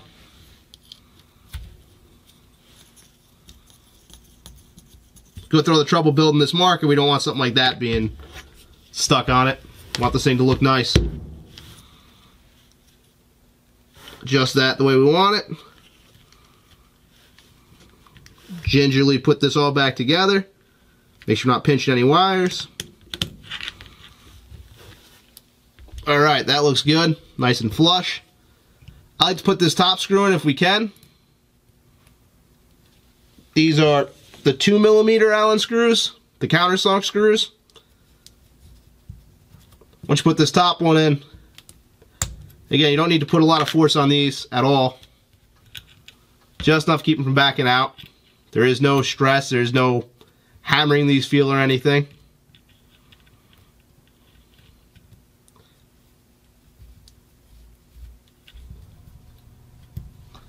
So those 2 are in. Switch feels nice and positive. We're going to lift our breech up slightly to let that stick out. We're going to get our nice new Warped Sportz pull knob. We want to make one more turn. We want to make this so we can turn this and move it over like that so we can leave the rod up when we open the breech. So that goes in nice. We might switch over where the stickers are, but I'm not that anal about this right now. So the marker body is together. It's together and ready to go. Now let's put the trigger frame together, get it on the marker, turn it on, and see what we got. One more thing we can do is we can put our top rail on, our sight rail. I'm going to leave off until we make sure the solenoid is actually working the way it's supposed to be. We don't got to pull it out because that's just 2 more screws to undo if it's not working right. Ooh, let this little sucker out.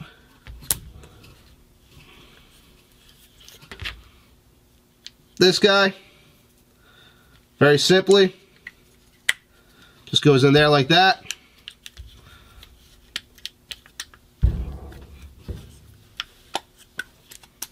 All right. So we're going to take our board. Now I know this board works. I cheated a little bit. I plugged the battery into it, made sure it was working before I went ahead and did this. So I'm going to put the board in, then we're going to put the trigger on. And I messed with the trigger a little bit too, just in the downtime. We need the buttons first before we put the board in.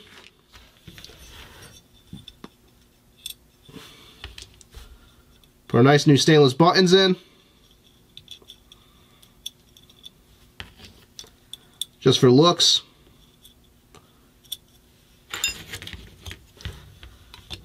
Now we're going to sit the board in. Oop. We don't have our backing.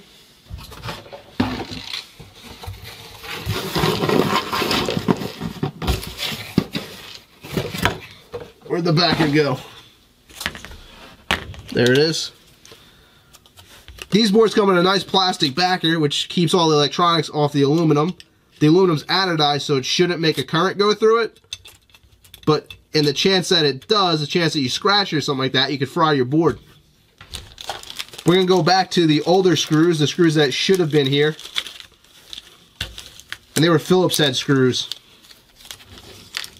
on this board. Let me get a screwdriver real quick.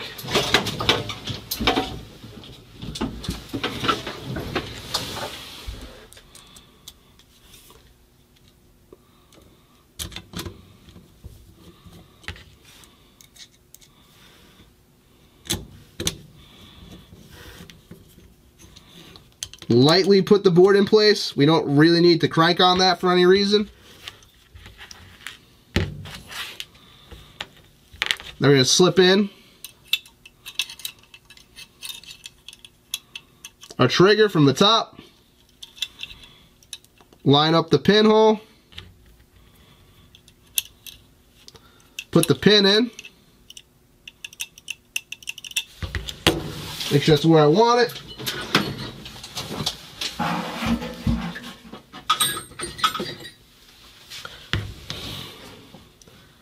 We're going to take our punch, just lightly tap it down because the one side is nice and tight, the other side isn't.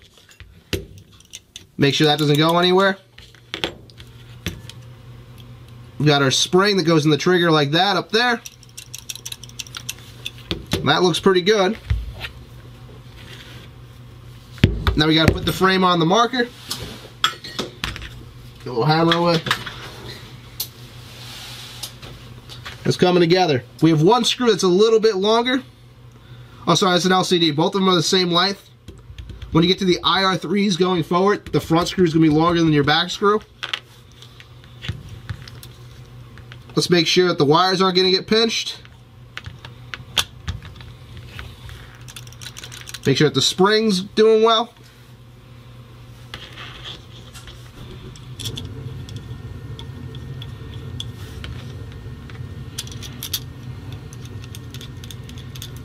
These are going to be our 3mm.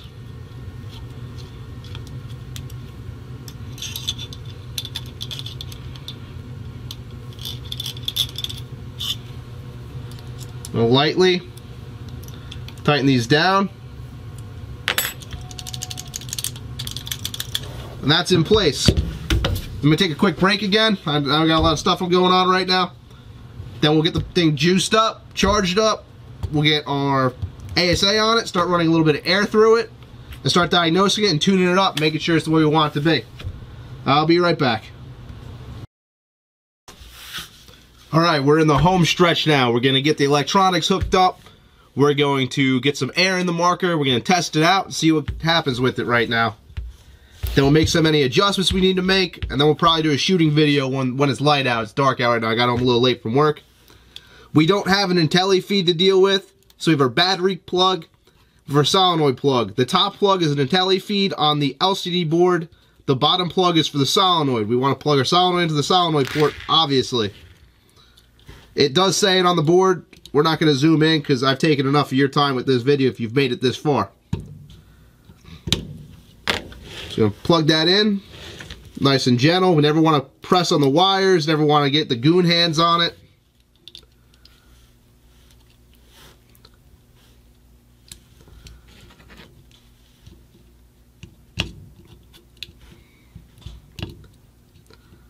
And one thing I like about this mat I'm using right here is it's an anti-static mat.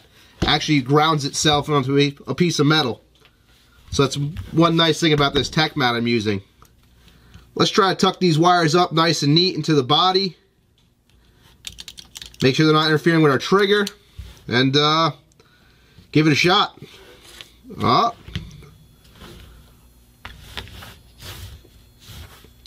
Safe.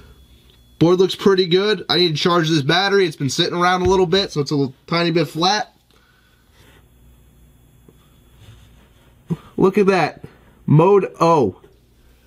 I was gonna show you guys, if I can get this in for you. Yeah. I was gonna show you guys how to use the software on this one, but I guess I don't. I got the old software to put the Sexy Angel software in this. But I guess we don't have to do that because obviously it already has it. Let's see if it clicks away. Mode O is some kind of burst mode. Safe. We're going to use these two dip switches in here, or these two buttons I should say.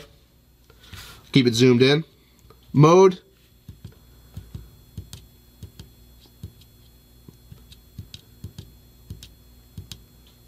So no Y, no Z. That's going to be auto A. B should be semi, so we're going to keep it on B. Maximum rate of fire, 10. Alright. Dwell 14, that's where we want to put it right now. I want my HPR, or sorry, my LPR to be at 80, and my dwell to be at 14. That's pretty standard. It's going to give us a good shot, good consistency, and just reliability. 62 degrees Fahrenheit in here. I love these boards that they did just tell us that. 14,000 cycles. No fault. Alright. So there's the modes. So she's good. It's looking pretty good there. Now let me get I'm gonna put you guys on pause for one more second. I'm gonna get my muffler to put on this so we don't make so much noise. Screw it. I'm just gonna use that barrel that we're not gonna use, just so I can feel what the velocity is around.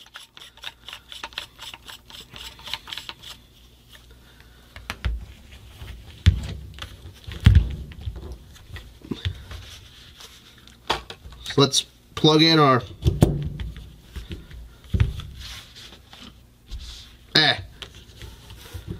you know what? Call my shot here.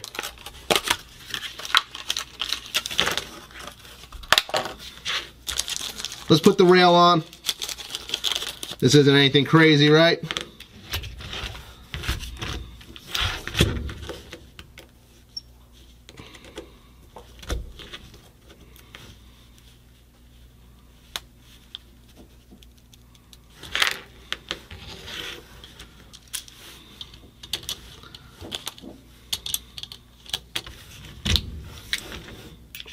Probably bigger than that.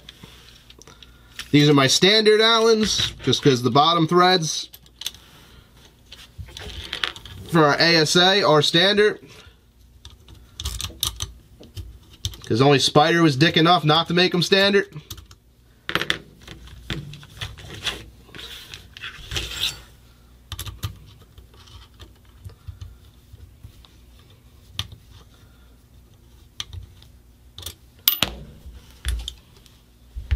Make sure they're not going through. You never want them to go through your grip and into your board, even though the board is kind of spaced out. You need a really long one to hit it. They did do pretty well with that, but you still don't want to do it.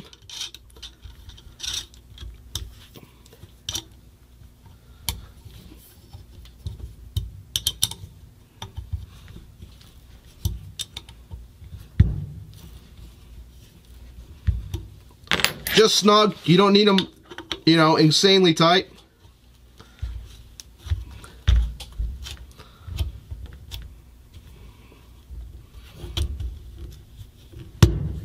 Nice. That fits pretty well. That was just a guess. Make sure those ball bearings are down so I don't put them up. I've done that once on this little, this type of Empire rail.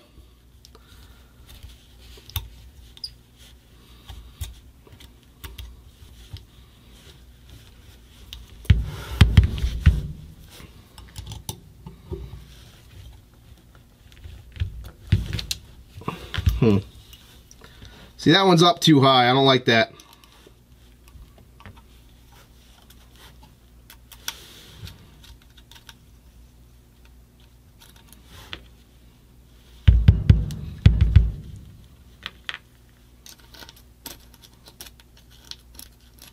The ball bearing's down.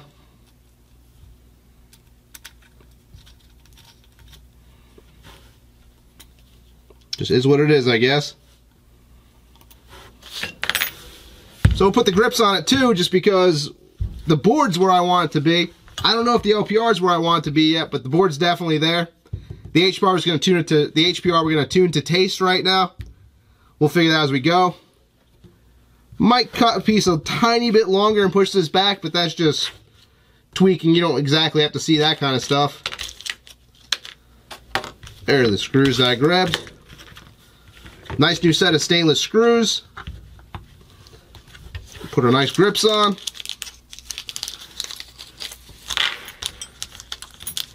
Of course, we put it back into semi.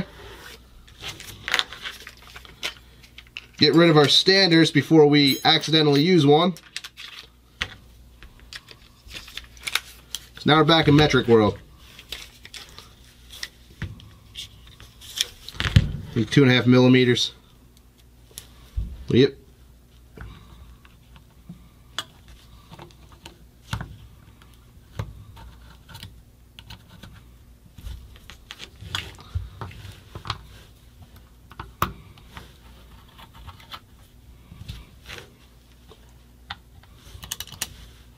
Make sure everything's good.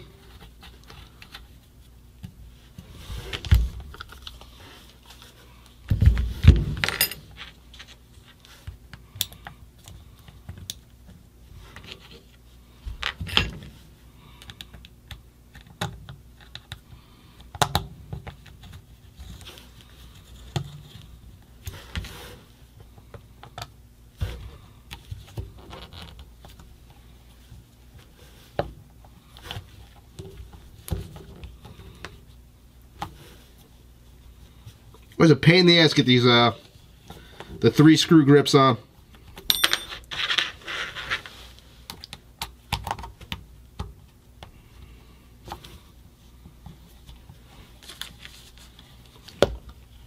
Trickiest thing is always making sure you don't cross thread these kind of things. That'd be a bitch to do at the end of a project like this, right when everything's coming together so nice. Alright. These are on. We don't care about this volumizer right now. It's just the battery tube. No pressure should be in there at all. If there's a huge problem. Safe. Semi. Good. Make sure that's working well.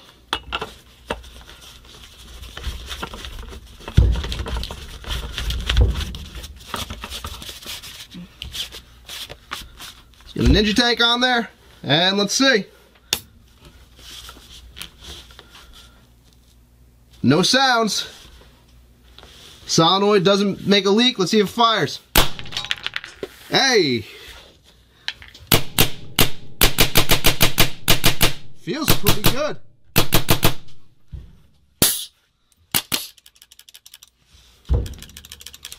Let's see what our LPR is at. That felt very, very nice. Just tasting it with my hand, the pressure coming out of the barrel, but it felt rather okay.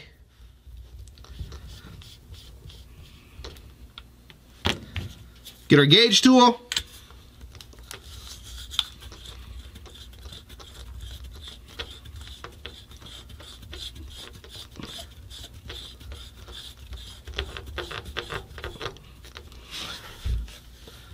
And I hope you guys can see the gauge.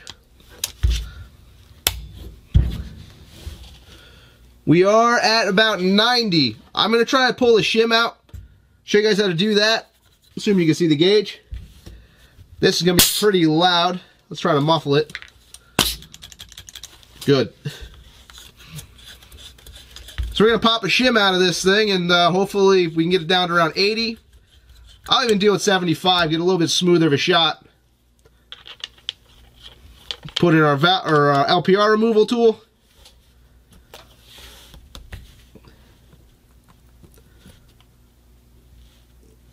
Missing one. Come in here.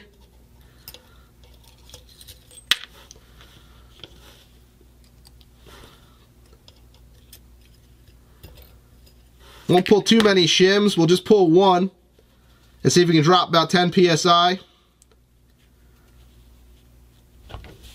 Of course, they're stuck together. So pull two. I'm going to put one back in. They're not exactly perfect, the shims, on how much pressure they give you when you take one in and out, but around 10 psi is a pretty good rule. Put a little more lube on this, because we have it out, so why not?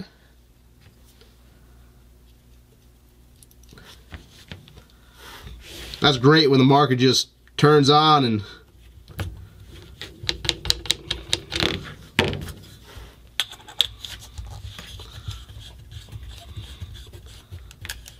I'm kind of ecstatic right now. That went very well. And there we go. We're just under 80. That's where I kind of want to be.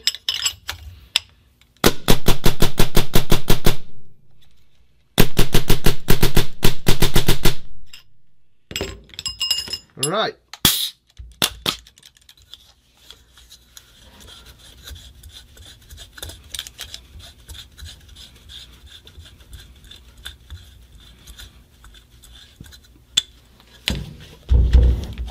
So put the last couple pieces on this, and she's good to go. We'll do a shooting video when it's light outside.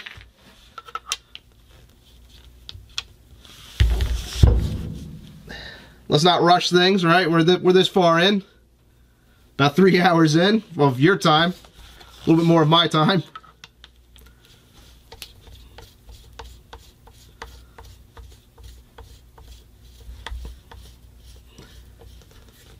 Of course, make sure we do not cross thread these volumizers. These are some of the weaker threads we have here. I like to even take this O-ring off on the other side. It's not sealing anything. It's harder to twist it with the O-ring on.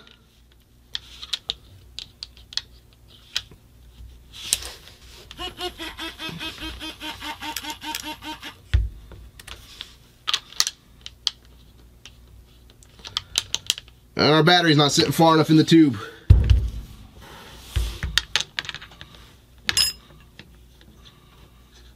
Of course something like that has to happen right at the end, right? Alright, so I'm going to fix the battery. I'm just going to take off the back cap, slide it out a little bit, try to drag the wires in. It's probably getting caught up on the little ring back here, one of the wires. I don't want to keep you guys here longer than this. We'll put the rail on it, then you'll see the volumizer and everything on when it's done. Nothing crazy with these.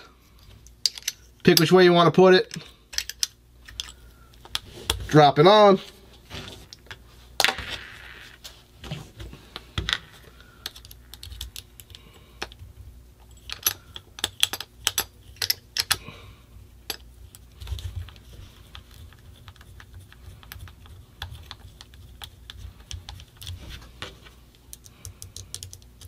I always like to try to start these by hand.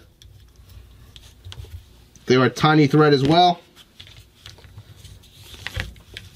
Let's get our 2mm out.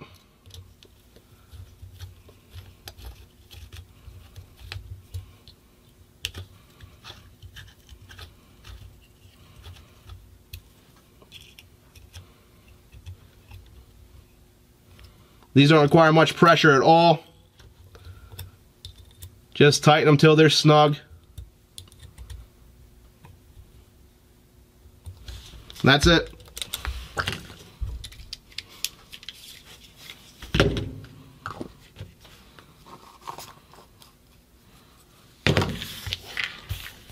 Grab the barrel we're gonna use.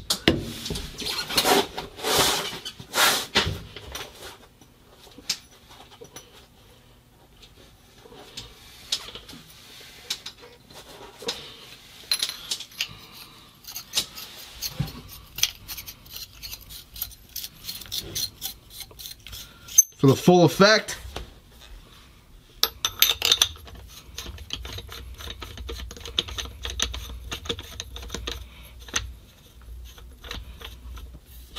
It's probably a 12-inch front. We have a 12, a 14, and a 10. And there we go. A restored Warped Sportz Dark LCD with all the warp goodies on it. And CCM clamping ring, just because we don't want to go back to a time before clamping feed necks. That was a terrible, terrible time in paintball.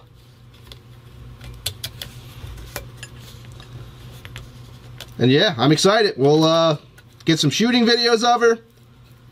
And she's pretty much ready to rock right now. This is a pretty standard formula. Now, if you shoot the marker off a lot and you want to start tuning it down, the next step with an Angel is I'd leave the LPR alone until you're really sure you don't want to use it. And I just drop the dwell a little bit. Maybe drop it to 12. Because that's going to help your efficiency. If you lower the dwell but keep the LPR the same, your efficiency is going to help a little bit.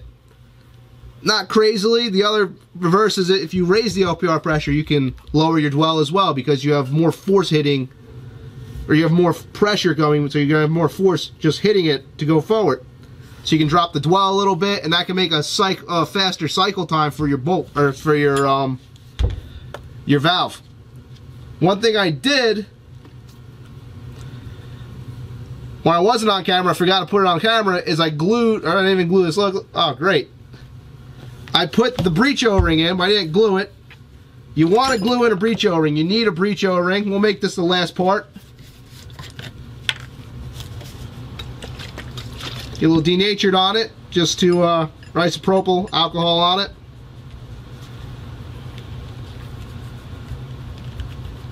Let me grab my glue.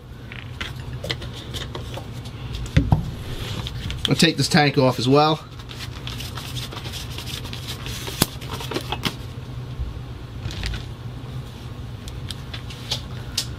Want this to be up and level.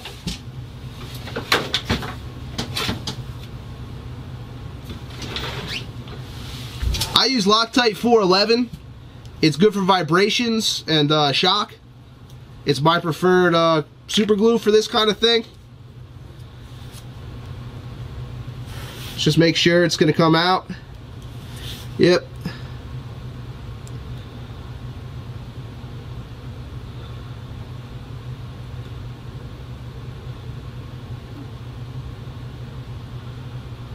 Just a little dab of glue.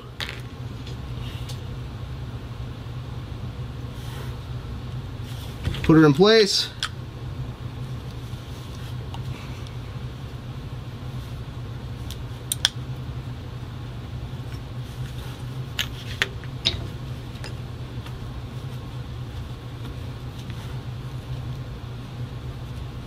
You don't want to get it on your finger, it sucks.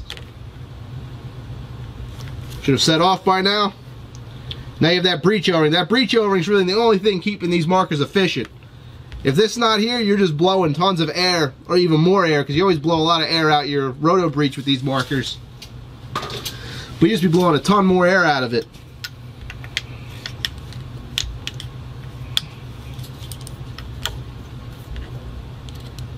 But a nice Warped Sportz marker, brought it back, restored it back to basically a condition you could have seen it in the time period when it was actually a new marker. Minus the CP feed and this nice on off. Those things we didn't have back then, or not this nice, but I'm cool with that. Great marker. I like the colors. I like my choice with the trigger, changing it. Those match. The black goes. I don't know. I think it's pretty good. Let me know what you guys think. You guys enjoyed this? I know it was a little long, more like a class than just a video. But if you enjoyed this, please comment, please subscribe. We're going to keep doing more of these. And look for more videos to come, look for more rebuilds, look for more reviews. Alright, we're out now.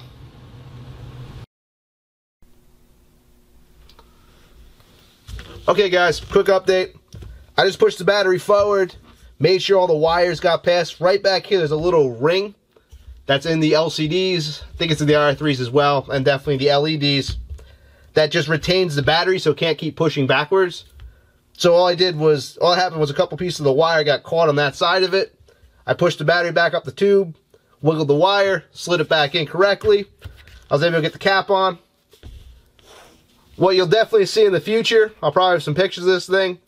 I'm going to adjust all these jewels. I'm a little anal about that. This jewel's not even perfectly in there straight. I'm going to adjust them all straight, glue them back down. That jewel in the back too, just to make it as nice as possible. Marker that doesn't get re-anode. Doesn't exactly need it. I mean, it's an older marker. There's a little bit of scratches on it, but I think she's in pretty good condition now. She's definitely going to be a great shooter. That's a gem of a marker. I can't wait to play with this a little bit. And I'll probably move it on to someone else sooner or later. I'll get bored with it.